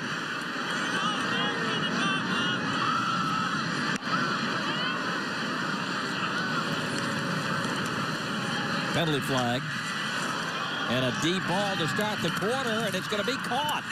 Great job by William Dukes in double coverage. And Dukes beat Jonathan Jones that time on the play, but it was good recognition by Jacquez Johnson. He realized he had a free play. Auburn defensively was offside, so he knew he had a chance to throw one up for grabs. Offside, defense 94. That penalty's declined. Play results in a first down. And a beautiful throw that time by Johnson. They get the one-on-one coverage on the outside. They've taken a couple shots down the field with Dukes in this football game, but those passes have been broken up. This time he's able to get the ball to the outside shoulder of the wide receiver and force the defensive back to come through the receiver to try and make a play. So great location on that throw from Johnson. 40-yard gain. 1st and 10 at the Auburn 35. Quarterback keeps it. And Johnson inside the 30. A little better rhythm. Yeah. Better line play for FSU. Right, exactly. And going back to that last drive, going into halftime, they're able to get some points on the board, and now they've kind of found something they feel comfortable with, and that's getting Jacquez Johnson out on the edge, running the football, and taking some shots down the field. 2nd and 4 for Florida Atlantic. There's opportunities down the field right now for Florida Atlantic. Auburn has walked up in the faces of these wide receivers. The safety is down, only one safety deep, so an opportunity to get some plays, big plays down the field in the passing game. And the throw is good to Stoshak. Johnson's pass, number 88. First down for FAU inside the 20 at about the 18-yard line.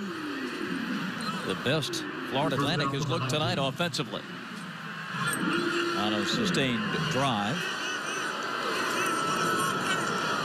Auburn showing a blitz look this time at the line of scrimmage, and if it's going to be a pass, Johnson's going to have to get the football out of his hand quick. Holland creeping up into the box, now backpedals. Johnson with pressure from the outside, and he's taken down at the 26 as D. Ford came in. Boy, what a year he's put together. Had that leg injury in camp, missed the opener. But D. Ford of late is coming on strong. He had 2 sacks in the Ole Miss game, and then 2 sacks, that big one at the end on Manziel last week. Well, here comes D. Ford. He's just going to come around the edge with a speed rush, and that time they confused Jacquez Johnson a little bit. It looked like it was going to be a blitz look from Auburn. They backed out of that thing. They played coverage, and Johnson had a quick pass called, and there was nowhere to go with the football.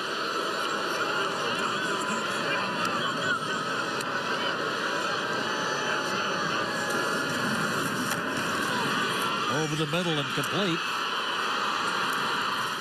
And down to about the 12-yard line. Number 21, Tony Moore, the junior from Tallahassee, making the grab. Good play call that time by offensive coordinator Brian Wright, expecting some pressure from this Auburn defense. You run the middle screen to the running back. You draw the pressure in. You let that defensive line get up the field, and you dump that screen right in behind him. FAU and Kyle Pelini faced with a 3rd and 5.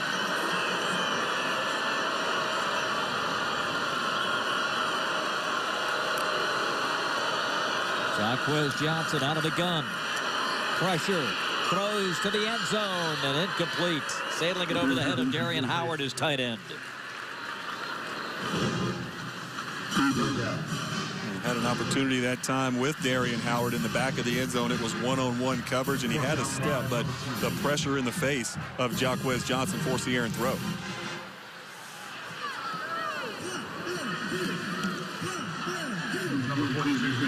So on 4th down, Mitch Anderson will come on, and he will attempt a 31-yard field goal. It's been hit or miss with Anderson. He's 6 for 12 this year. Especially on this hash, he normally pushes these kicks to the right. Dead solid, perfect. There you go. What problems, right? 38-10. 11:45 to go, 3rd quarter on the Plains. Tigers are back in Atlanta. Coors Light game break. Checking on the action in Columbia, Missouri. Matty Malkin for the injured James Franklin. It's 3rd and 2. They roll him out right. Marcus Lucas, one of the big wide receivers there for the Tigers, pushing down defenders. This would add to a field goal to make it a 3-possession game. 17-zip, fellas. Back to you. For everyone that had Missouri playing in the SEC championship game in Atlanta, please stand up. I'm going to stay seated. 38-10, 38-10. Our Academy Sports and Outdoors Right Stuff leaders. This is the SEC in the BCS. Standings released last Sunday. Alabama 1, Mizzou 5, and Auburn number 11 after that win at Texas A&M. Tigers number 13. Then the Aggies have won big today over Vandy. South Carolina will be dropping if they indeed go on and lose that game at Mizzou tonight. It's not looking very good for the Gamecocks. What an impressive run from Missouri. I know you love their wide receivers. I love the wide receivers at Missouri. Big guys. We're talking about they would be big for a basketball team. You know, they're 6'6", 6'5", 6'4", those three wide receivers, and they all run well as well. 4'4" guys. So a lot of targets for Matty Mock, their quarterback, is playing so well for them. Ron Bray with an excellent return over the 35 to about the 39-yard line, and a late flag comes in. Quan Bray getting to his feet. Matt Austin checking on the foul. Following the play, personal foul, unnecessary roughness, number 30 of the kicking team, 15-yard penalty, first down.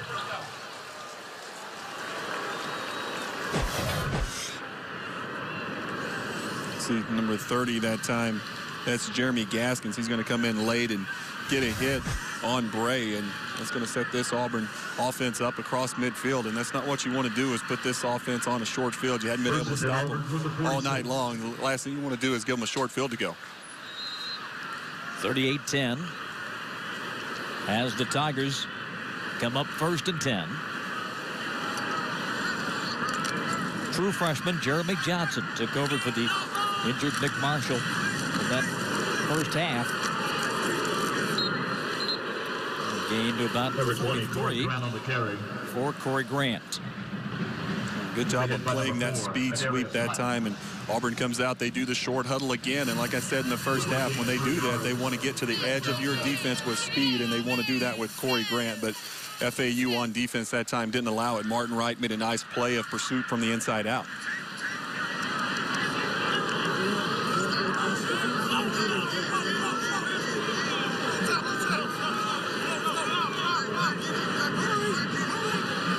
Jay Frosch flips over to the right. Over the middle, complete to the 23-yard line. Number 6, Jeremy Johnson, to number 1, Reed making his first catch of the game. First down, Auburn at the 24. Easy throw and catch that time for Johnson and Reed. They get him matched up on a safety. It's one-on-one with the safety Christian Milstead, and he's just in off coverage and doesn't want to get beat deep with the speed of Reed, so he's off, and it's an easy pitch and catch. Artis Payne to the 18. Number 44, Cameron Artis Payne on the He carry. is hard to bring down. Stop by number 45. A compact 5'11", 210. Great in short yardage situations, but also has shown the speed once he gets into the open field to do some damage. 58 yards rushing tonight for Gus Malzahn.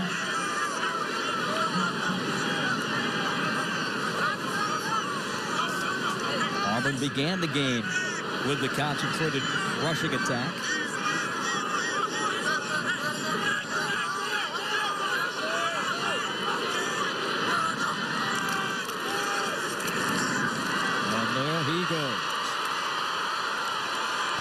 Look at that drive. Some power. To the 1-yard line. Tigers ready to go. On 1st and goal, a 17-yard gain.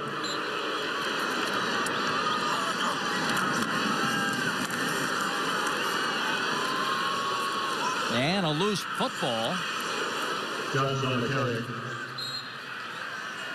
Matt Austin blows his whistle. It will be Auburn ball.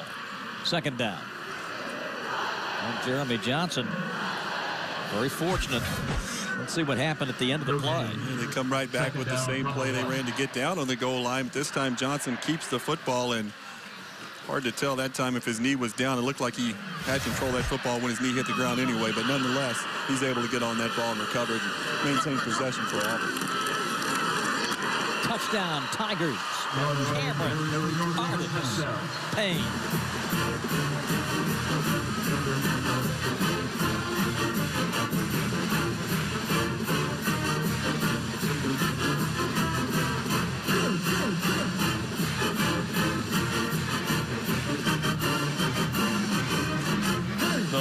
different Tiger with a rushing touchdown in tonight's game.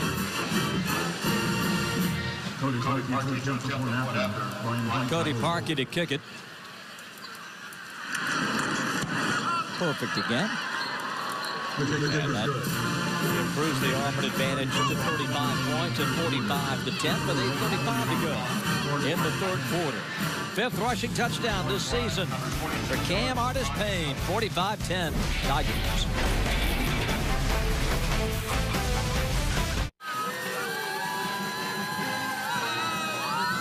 45-10 Auburn leading it. Time for the Husqvarna high-powered drive, and we'll focus in on the last drive for Auburn. It began with Quan Bray's kickoff return, a healthy one indeed, and then an extra 15 yards tacked on due to the late hit on the personal foul. And that's where Jeremy Johnson in this running game took over. Johnson very comfortable in the pocket delivering the football, and then Cameron Artis-Payne a couple good runs, and he finishes the drive off with a touchdown. 6 plays, 61 yards. It took 2:58 to consume. And Artis-Payne taking it home. 45-10. Cody Parkey gets set to drill one.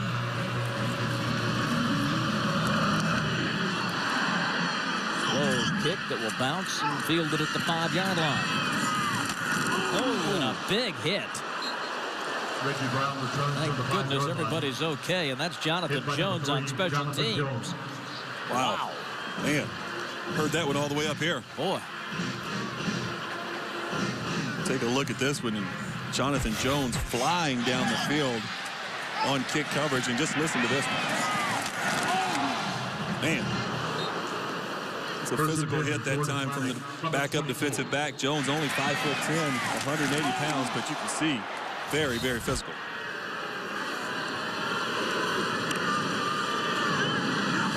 From the 24. Down the middle and too long. Johnson's pass incomplete. Intended for DeAndre Richardson. Yeah, that time Johnson kind of predetermined where he was going to go with that football. He locked in on DeAndre Richardson, even though there was double coverage. The safety was over the top that time, helping out. He had an opportunity to come over the middle and work some one-on-one stuff.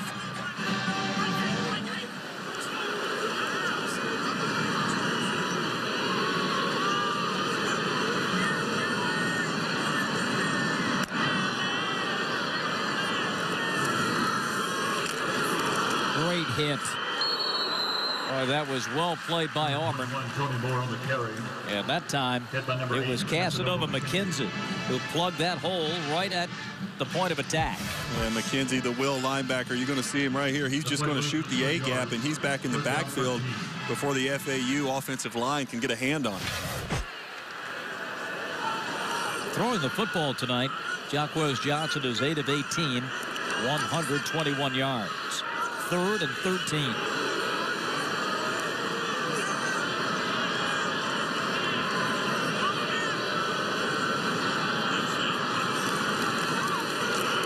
Inside pitch is a good one, but not enough for the first down. They'll be a yard shy at the 33-yard line. Number 9, Alexander Villas. A 12-yard gain number 29, Brandon King. by Nixon Dorvillis, but not enough, and a punt coming for FAU.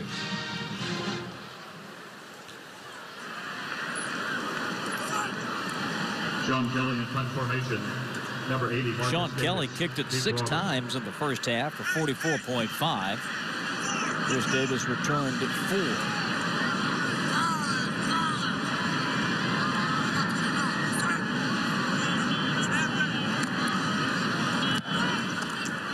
Marcus Davis is the deep man here in the second half. He'll return it from the 15. Pulled down at the 22. Davis returns from the 16. So a break in the action here with 6:35 to go, third quarter.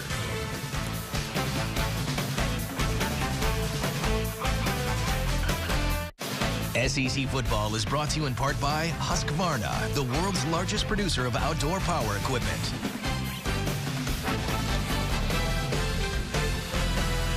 Welcome back to Tiger Town. 45-10. Auburn leads it with 6 minutes, 35 seconds left in the third. Bob Rathman, Tim Couch, Elizabeth Morrow with you from the Plains. Tigers come out offensively. Jeremy Johnson, the true freshman. First and 10 Auburn from the 22. Well, they're going to go out of the Wildcat this time. That's Kyle Frazier. Yeah, that is Kyle Frazier getting a chance to get back behind the wheel. Yeah, Kyle Frazier played quarterback for this football team last year. They switched him over to the defensive side of the ball and had him playing a little bit of safety. It didn't work out for him on that side. So now he's back on offense and getting an opportunity to run the Wildcat here a little bit in the third quarter. Now Jeremy Johnson goes back in.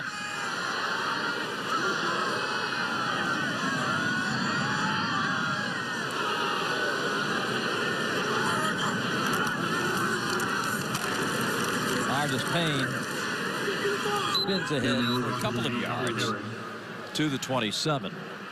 Well, once again, the Auburn Tigers have gone over 300 yards in rushing offense. Their third straight game with Western Carolina, Texas A&M, and tonight.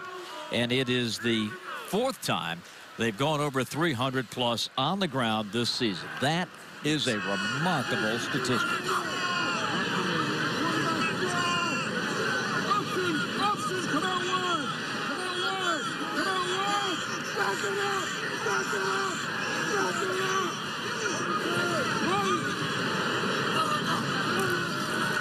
Play clock is at 1 on the snap, and the throw out to the 32. Marcus Davis. Last year, this time, he was a 3-star high school quarterback down at Delray Beach, Florida. And is really starting to come on now as a wide receiver. Really is. He had the big catch last week against Texas A&M where he had the ball pinned to his helmet on the big third down and set him up for the game-winning touchdown. They used to make catches like that only in the Super Bowl. Now it's come to the SEC, and here comes young Marcus out to about the 40. They hit that time by Darius Blanton, their will linebacker. He's a guy that never comes off the field for this FAU defense. He will switch in and play at the Mike linebacker position in their nickel and dime packages, but a very athletic guy and probably the best player on the defensive side of the ball for Florida Atlantic. A team-high 49 tackles coming into the game. Sideline to sideline. Sideline to sideline.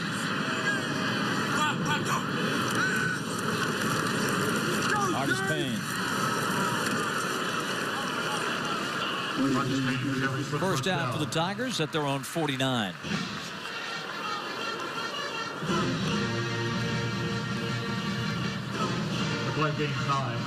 Kyle Frazier back out there for Auburn. 23 first downs. And I think that is a number, Tim, that will always, well, not always, but 9 times out of 10 will tell you who's winning the line of scrimmage. And you can imagine how that's gone tonight in a 45-10 game. Tackled by number 15, to the 46-yard line. 3.5 to go, third period. Second down and 5. Second down 5. For the home team. Artis Payne has been the featured ball carrier here in the third quarter for Gus. He hasn't dropped off his intensity one iota.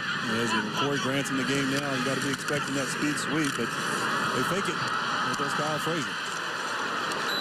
First down Auburn at the 33-yard line of FAU. You know, I think it's impressive the way that Gus Malzahn has given these guys their roles on this football team, these running backs. Trey Mason's your all-purpose guy, and Corey Grant's in the game. You see him. He's going to come across. He gets so much attention as he goes across the formation of that defense because when he's in the game, they want him to run the edges on those speed sweeps, and that time they're able to fake it, and Kyle Frazier able to pull that thing and get some big yardage.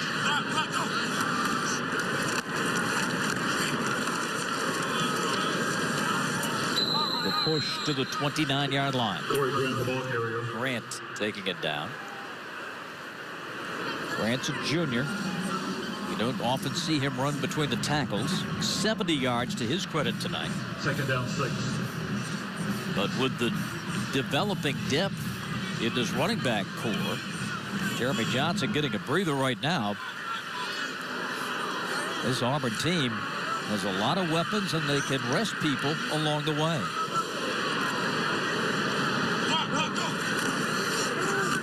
Frazier to the 28.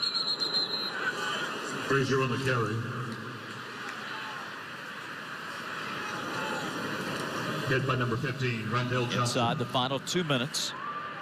This is a man who's going to get a lot of votes for SEC Coach of the Year and National Coach of the Year. Yeah, no question about it. The job he's done in a short period of time with this Auburn football team, and you know he had an advantage because he was here as an offensive coordinator, so these players kind of understood his system and all the success that they had here when Gus was the offensive coordinator. So they bought in really quickly to what he was trying to teach. But it was remarkable. As we were here the first time back in early September talking to Gus, and I remember asking him, well, how many guys are still here? And it was remarkable, the turnover. Yeah, a lot of being turnover. Gone just one season. Right. Yeah, it's amazing the turnover that happened with this football team. But, you know, I think what I was saying was Gus's system was proven to be effective here at Auburn, and they go on and they win a national championship with that system. So when he walks in the door, the players' eyes are on him, and they respect him immediately, and they're buying into what he's teaching. And, Tim, that's a great point because those guys up front were with him, guys like Dismukes, Slade. Yeah, they knew what it was all about, and that's been the cornerstone for their success. That's exactly right. And offensive linemen, they love to run block. They want to fire off, and they want to blow people off the ball. And they knew when Gus Malzahn got here, he was going to bring a physicality to this offense and allow those offensive linemen to do just that and fire off and blow people off the line of scrimmage.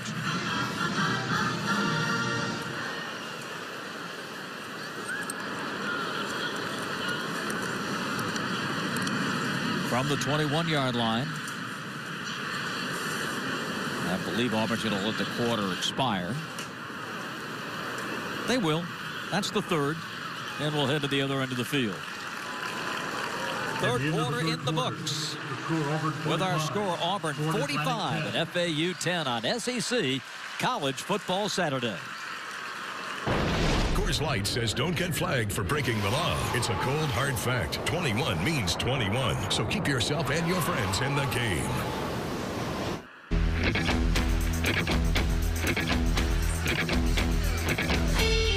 The Auburn Tigers returning to Jordan-Hare Stadium after their monumental win a week ago at Texas A&M. And it has been sheer domination of Florida Atlantic.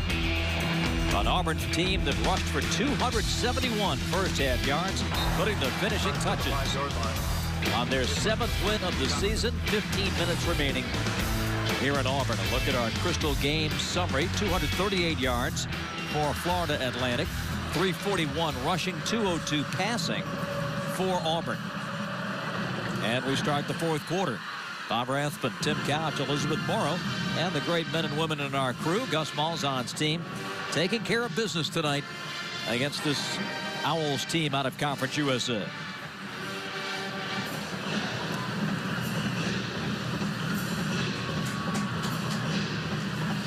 Second time that Florida Atlantic has come here. They were here in September of 2011. Auburn got a scare in that one, but won the game 30-24. Different story tonight. Kyle Frazier. And a flag comes out. Frazier gets it down to the 10. Holding. Offense 53. 10-yard penalty. Repeat first down. Devontae Danzy hanging his head as he walks back. Auburn will finish at Arkansas, at Tennessee, Georgia here, then an off week, and then the Iron Bowl with Alabama here. A big month of November. And if you'd have told Auburn fans at the beginning of the season, you'll hit the 1st of November with a chance to win the SEC West, I wonder what the reaction would have been. Well, they'll take it now. And I'll tell you, they're almost, besides one bad half at LSU, they have an opportunity to be undefeated right now in this season. So it's going to be an exciting finish for these Auburn Tigers going down the stretch.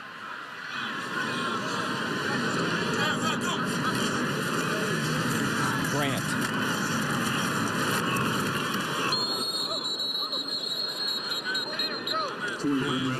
To the 25.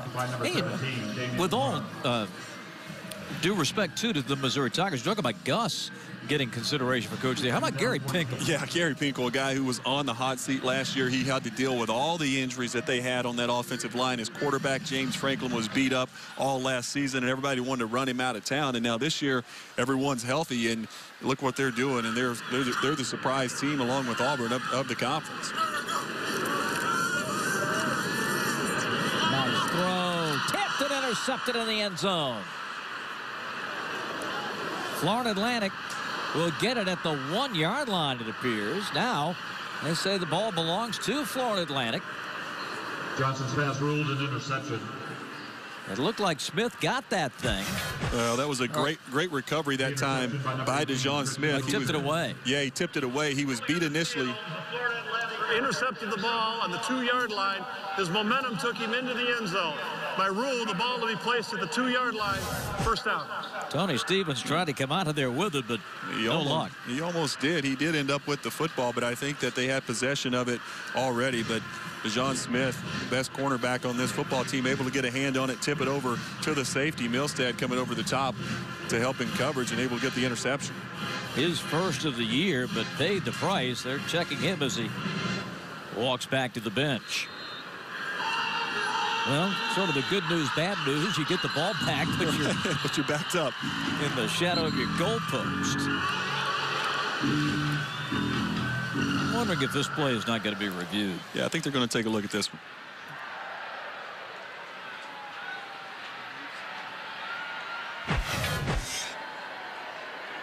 See Tony Stevens and Christian Milstead fighting for this football. Milstead has the ball clearly in his possession, and he's hit there on the 1-yard line right where they spotted the ball. And as they're going to the ground, they're fighting for that football. And at the end, Stevens did come up with it. The ruling on the field of an interception is under further review.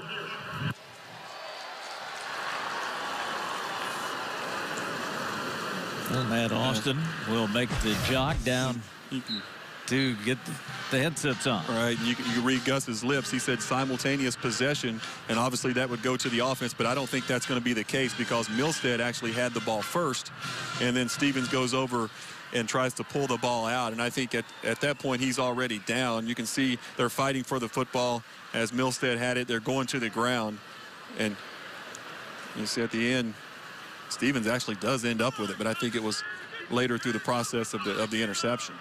But what a play made in that secondary by DeJon Smith. Oh. I mean, this guy has fantastic ball skills. He has great ball skills. He closed on that play initially. When he let it go, when they let the pass go on the little post route, you say, well, that's going to be a touchdown because he was beaten by a couple steps, and he closed on that thing and undercut it and was able to get a hand on it and tip it over to the safety coming over in coverage.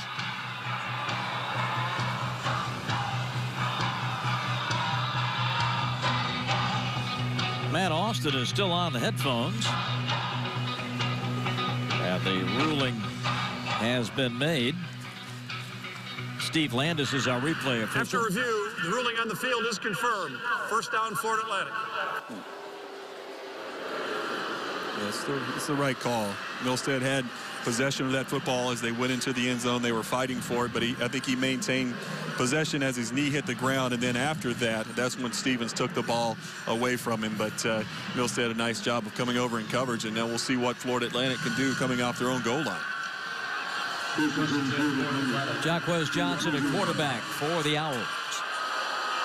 Fourth quarter from the historic Jordan-Hare Stadium.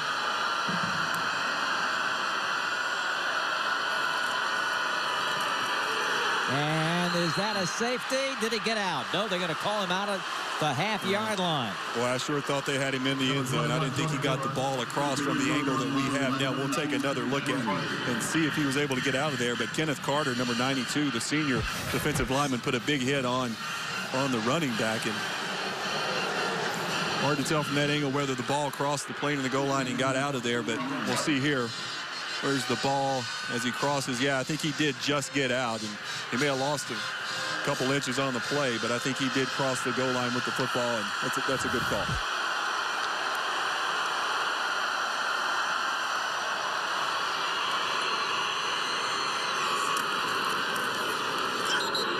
With Johnson. Takes it out of danger. Jonathan Ford brought him down as he's out. At about the 7. A little bit of breathing room, but it's 3rd and 6. The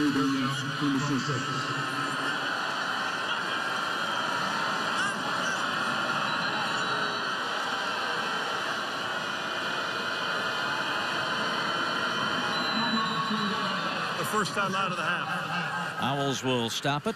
12:15 left in our game. We'll step aside and come right back. 45-10 Auburn.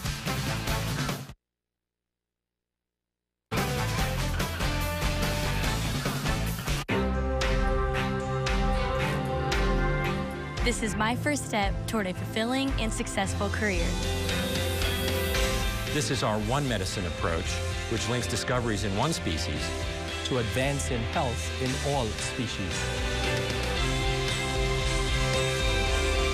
This is my commitment to a premier education.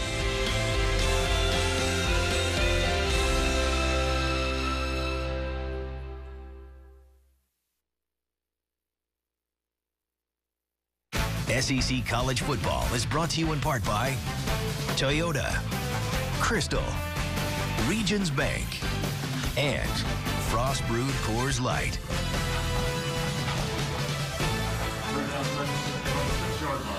.45-10 Auburn. 3rd and about 6 here for Florida Atlantic. Johnson wants to throw down the sideline. Incomplete at the 30-yard line. Defended by number 23, Jonathan Ford. Jonathan Ford did a great job defending. He did. Johnson did the right thing. He just had to throw that football up for grabs and give his receiver an opportunity to come down with it, but it looked like the wrong route that time. They had 2 receivers kind of in the same spot. You see the other receiver there, and that's always a mistake, but German not able to go up and get that football. Ford did a nice job of playing the ball. Kelly with the punt. Davis at his own 49-yard line. 8th punt tonight for Kelly. Number 42.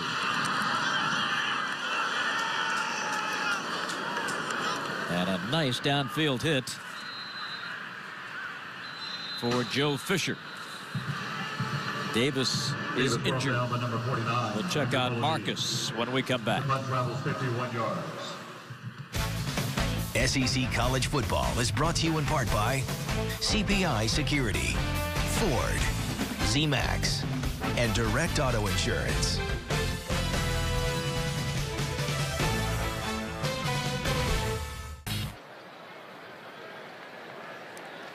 Welcome back to Auburn. Well, they lead 45-10. I'm Elizabeth Mora. Will join us this Wednesday night. That would be the night before Halloween for another SEC Gridiron Light, 10 Eastern on Fox Sports South. We are going to talk about these 3 running backs for Auburn, featuring them, Grant, Mason, and Artis Payne. We will also talk about Florida and Georgia.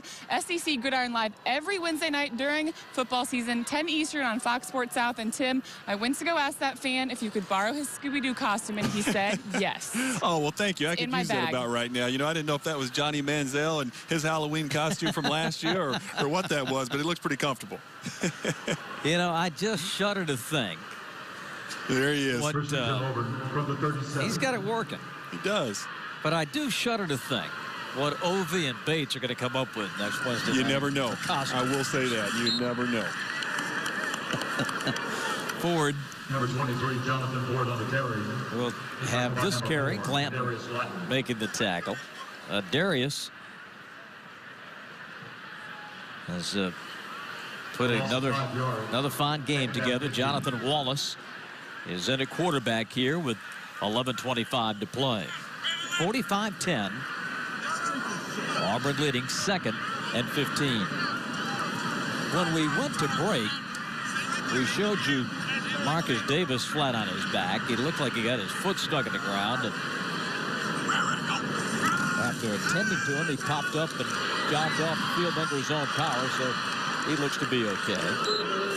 Trevon Reed with the grab. The number 1, Trevon Reed. Well, speaking of injury, that has been the story for Reed during his time here at Auburn. This guy has had a shoulder problem, then he broke his collarbone, trying to find a way to fit in. He was such a highly touted recruit coming out of Louisiana.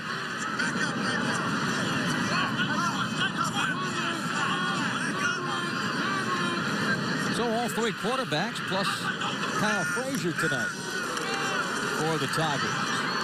And Wallace breaks this one. Jonathan Wallace carries for the Auburn. Just an embarrassment of riches. It really is. You know, you talk Tigers. about having 3 really good running backs here at Auburn. How about these quarterbacks? Nick Marshall, Jeremy Johnson, and now we see Jonathan Wallace. All these guys, big arms, they can throw the football, but also very mobile guys. Wallace showed a lot of speed on that run. As we showed you, a sophomore from Phoenix City, Alabama.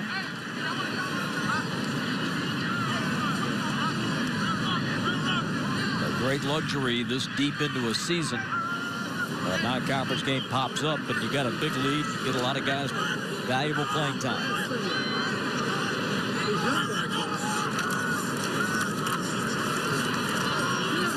Ford turning that corner. 20. And down to about the 13. Boy, this guy can scoot too. Jonathan Ford, a freshman. Jonathan Ford with a great run, but look who set it up with the block on the outside. This is Kyle Frazier right here, who was in at quarterback earlier in this football game. Look at the block that he gets that springs forward to the outside. He comes back, and it's not a devastating block, but he gets 2 guys on the ground, and that's what gets the running back to the corner.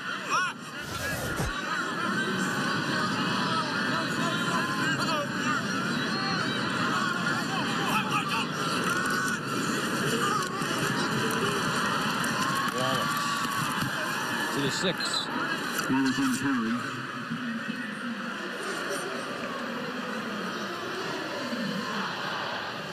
Clock rolling at 8:40, and Auburn looking to eclipse the 50-point plateau. The high water mark was 62 in the Western Carolina game.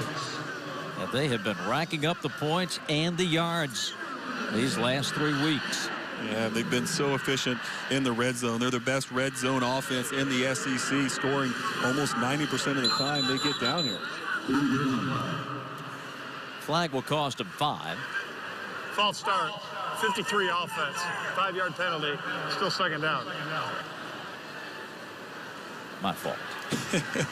It's a couple on Danzy tonight, so there's a few things Malzahn can look at and try to clean up. There's been some penalties and some things like that, a couple turnovers, so it's not going to be, coaches always find the worst, and no matter what the score is. The film never lies. That's right.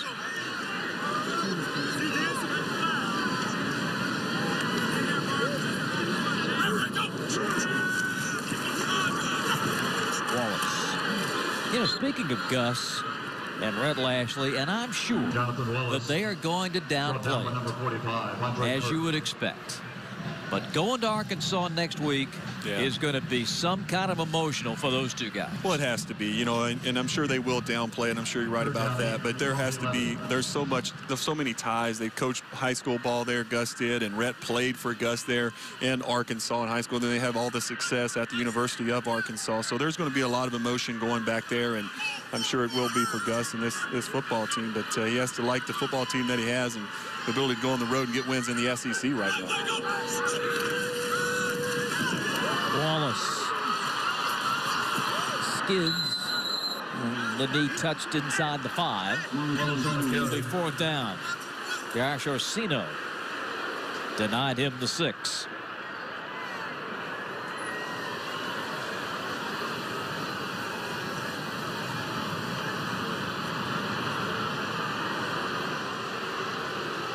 Fourth down 1 from the 4-yard line. 4th and 1. Auburn can get a 1st down at just inside the 3.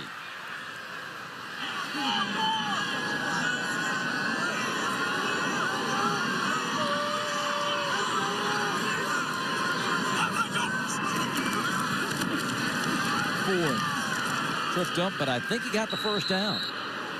Jonathan Ford on the carry. FAU is waving it off. It's going to be close. And they say short. no. Yeah. It'll be FAU ball. The play fails to pick up the first down. So the ball goes over to the Owls on downs, and we'll step aside with 6:23 remaining in a 45-10 game.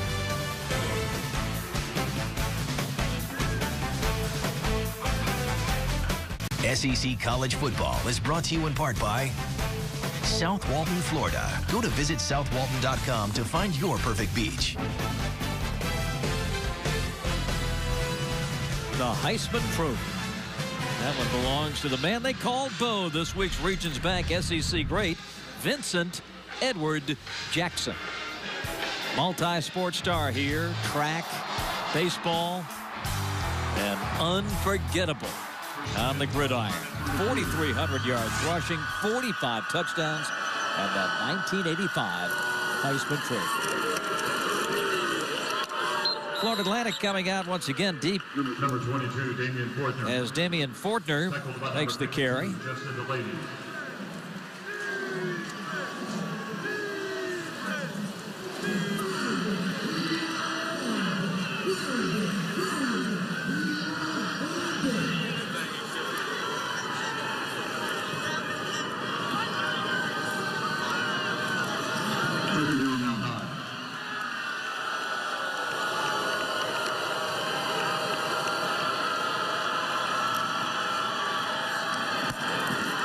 Incomplete.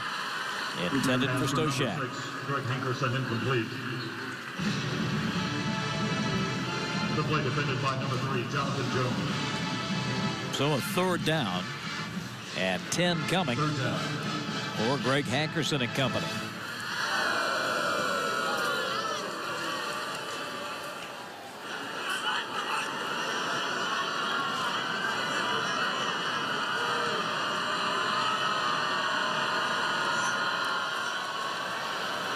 Play clock down to 7.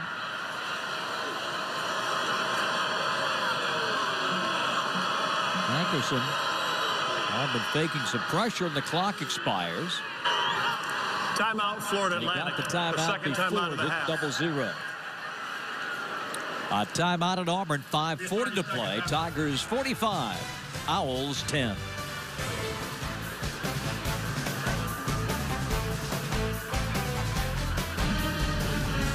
SEC College Football is presented by Frost Brewed Coors Light. Welcome back to Auburn after the FAU timeout. It is 3rd and 10.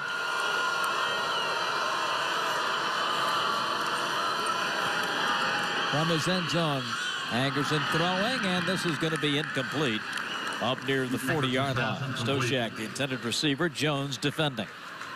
So Greg Hankerson unable to get a first down, and FAU will punt the football.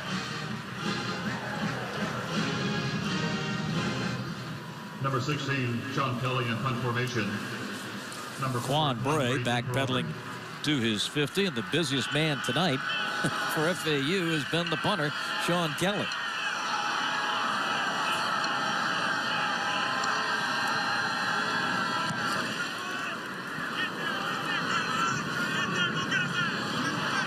Quan Bray chased and tackled. A loss on the catch. We'll be back. 5 minutes and 18 seconds remaining on the Plains.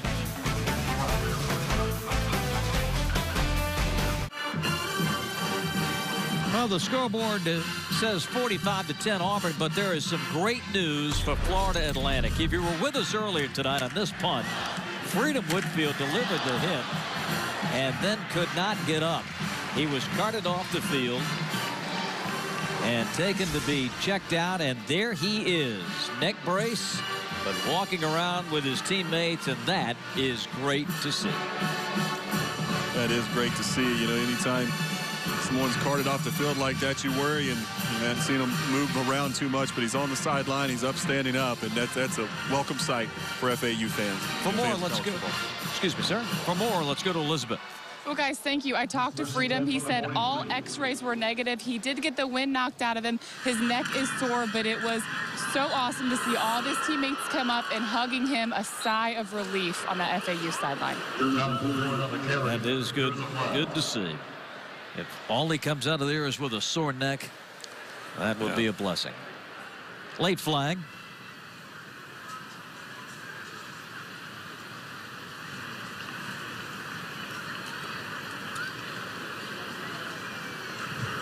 Illegal block in the back. Offense 86. 10-yard penalty. Repeat first down.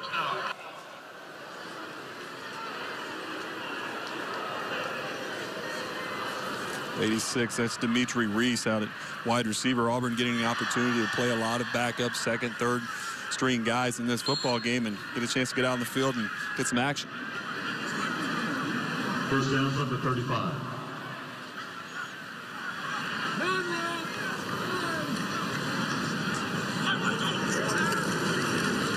Wallace hit as he was trying to make a move.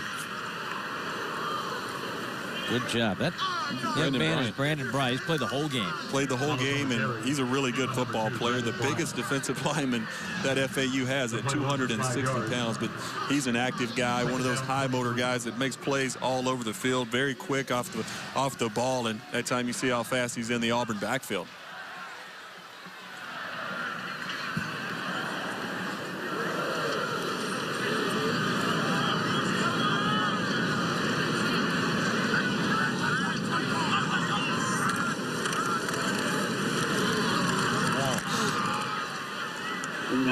The 37. The stop by number 45, Andre Kirk. Third and long. Third coming. down 16.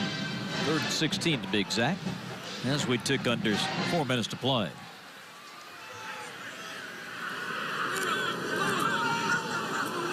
Kyle Frazier back in at quarterback.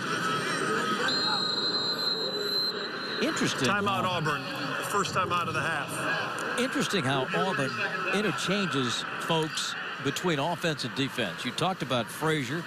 We also saw Jonathan Ford tonight. You know, he's listed as a defensive cornerback. Was on the offensive side of the Western Carolina game. They moved him back with all the injuries back there, but he's gotten back on the field as a running back tonight. Yeah, they have some very versatile guys on both sides of the football, and that's a good thing, especially as many injuries that they've had in the secondary on defense. They've had to move a lot of guys over there just out of necessity, but it's also built some depth that way as well. So a win tonight, and then it's back into SEC play. At Arkansas and at Tennessee, Georgia here, then Alabama. And as great as Auburn has played, those games will not be easy. No easy road left for Auburn in this schedule, but you know, they're playing great right now. You have to worry about the health of quarterback Nick Marshall, where he's going to be after this football game with the shoulder injury. Frazier to the 40. Now Frazier carries around right end. South Carolina has come back to tie that game at Missouri. Connor Shaw is unbelievable. Yeah, he is. And I don't know where that football team would be without Connor Shaw. You know, we had an opportunity to call the South Carolina and Kentucky game, and Shaw was questionable for that football game. He ended up starting and played so well. And if he wasn't in, I think Kentucky would have probably won that game. And obviously, Missouri up big in that one. They put Connor Shaw in. He brings them right back and has tied up the football game. And it's going to overtime in Columbia. Clark with a high hanger. Beautiful punt. No return. Fair catch at the 12-yard line. So FAU will get it one more time with 2:52 to play after the beautiful 48-yard no return punt. The punt travels 47 yards. Nightly on Fox Sports Live. Joey J. Onright and Dan O'Toole along with Donovan McNabb, Andy Roddick, Carissa Thompson as they bring you all the scores, news, and highlights you need. Catch Fox Sports Live nightly over on Fox Sports 1. 45-10 here. Number 13.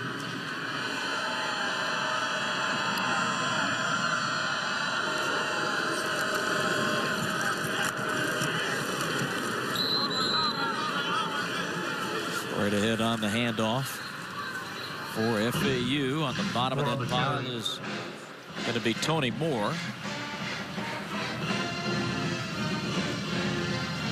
He is a junior from Tallahassee. Second down 8.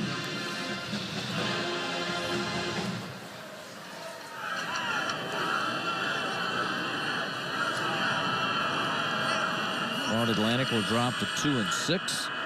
Get back into Conference USA play next weekend. The first meeting ever between FAU and the Green Wave of Tulane. Hankerson at quarterback on the handoff. Moore churning.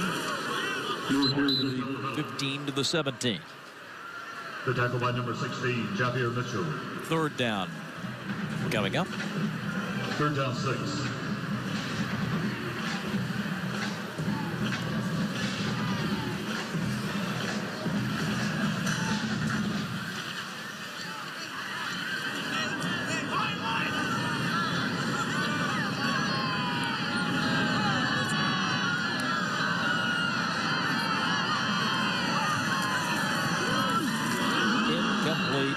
Over the head of Moore.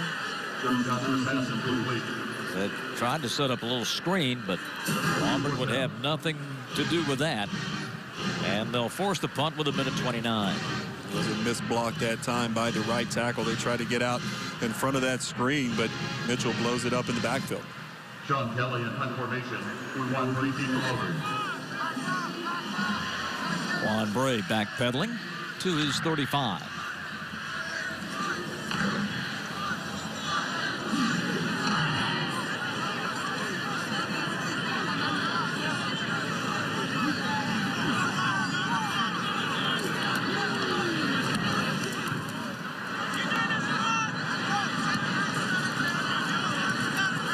FAU will down this one at the 42. They take us down to the 41. So Gus Malzahn will gather combination of the second and third unit. They go out there and finish this one off here from the 41-yard line. First and 10 as Auburn just came out, Tim, and took this game right by the throat. Scored their first 3 possessions, dominating the line of scrimmage, and they really never looked back. And that was really the only opportunity that Florida Atlantic had in this football game, is would Auburn come out flat after the big emotional win, after the big victory at Texas A&M. How would they come out early in this game? And Auburn said, we're not having any of that. They came out scoring their first 3 possessions, and it was off to the races after that. Number 42, Chandler. And a rush on first down. Chandler Shakespeare, the ball carrier.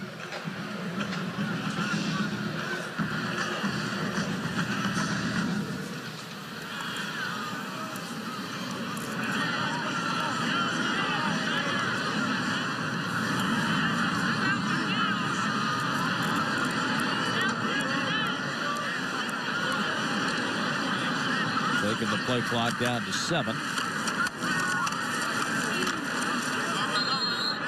To the 48. Shakespeare, ball carrier. Shakespeare again, his second carry. Missouri has scored. Now the Gamecocks get it back over in Columbia. Gus Malzahn will head out toward midfield. Shake the hand of Carl Pelini. And we will call it a night here on the Plains. Number 11 Auburn goes to 7-1 as they defeat Florida Atlantic 45-10. We'll be back.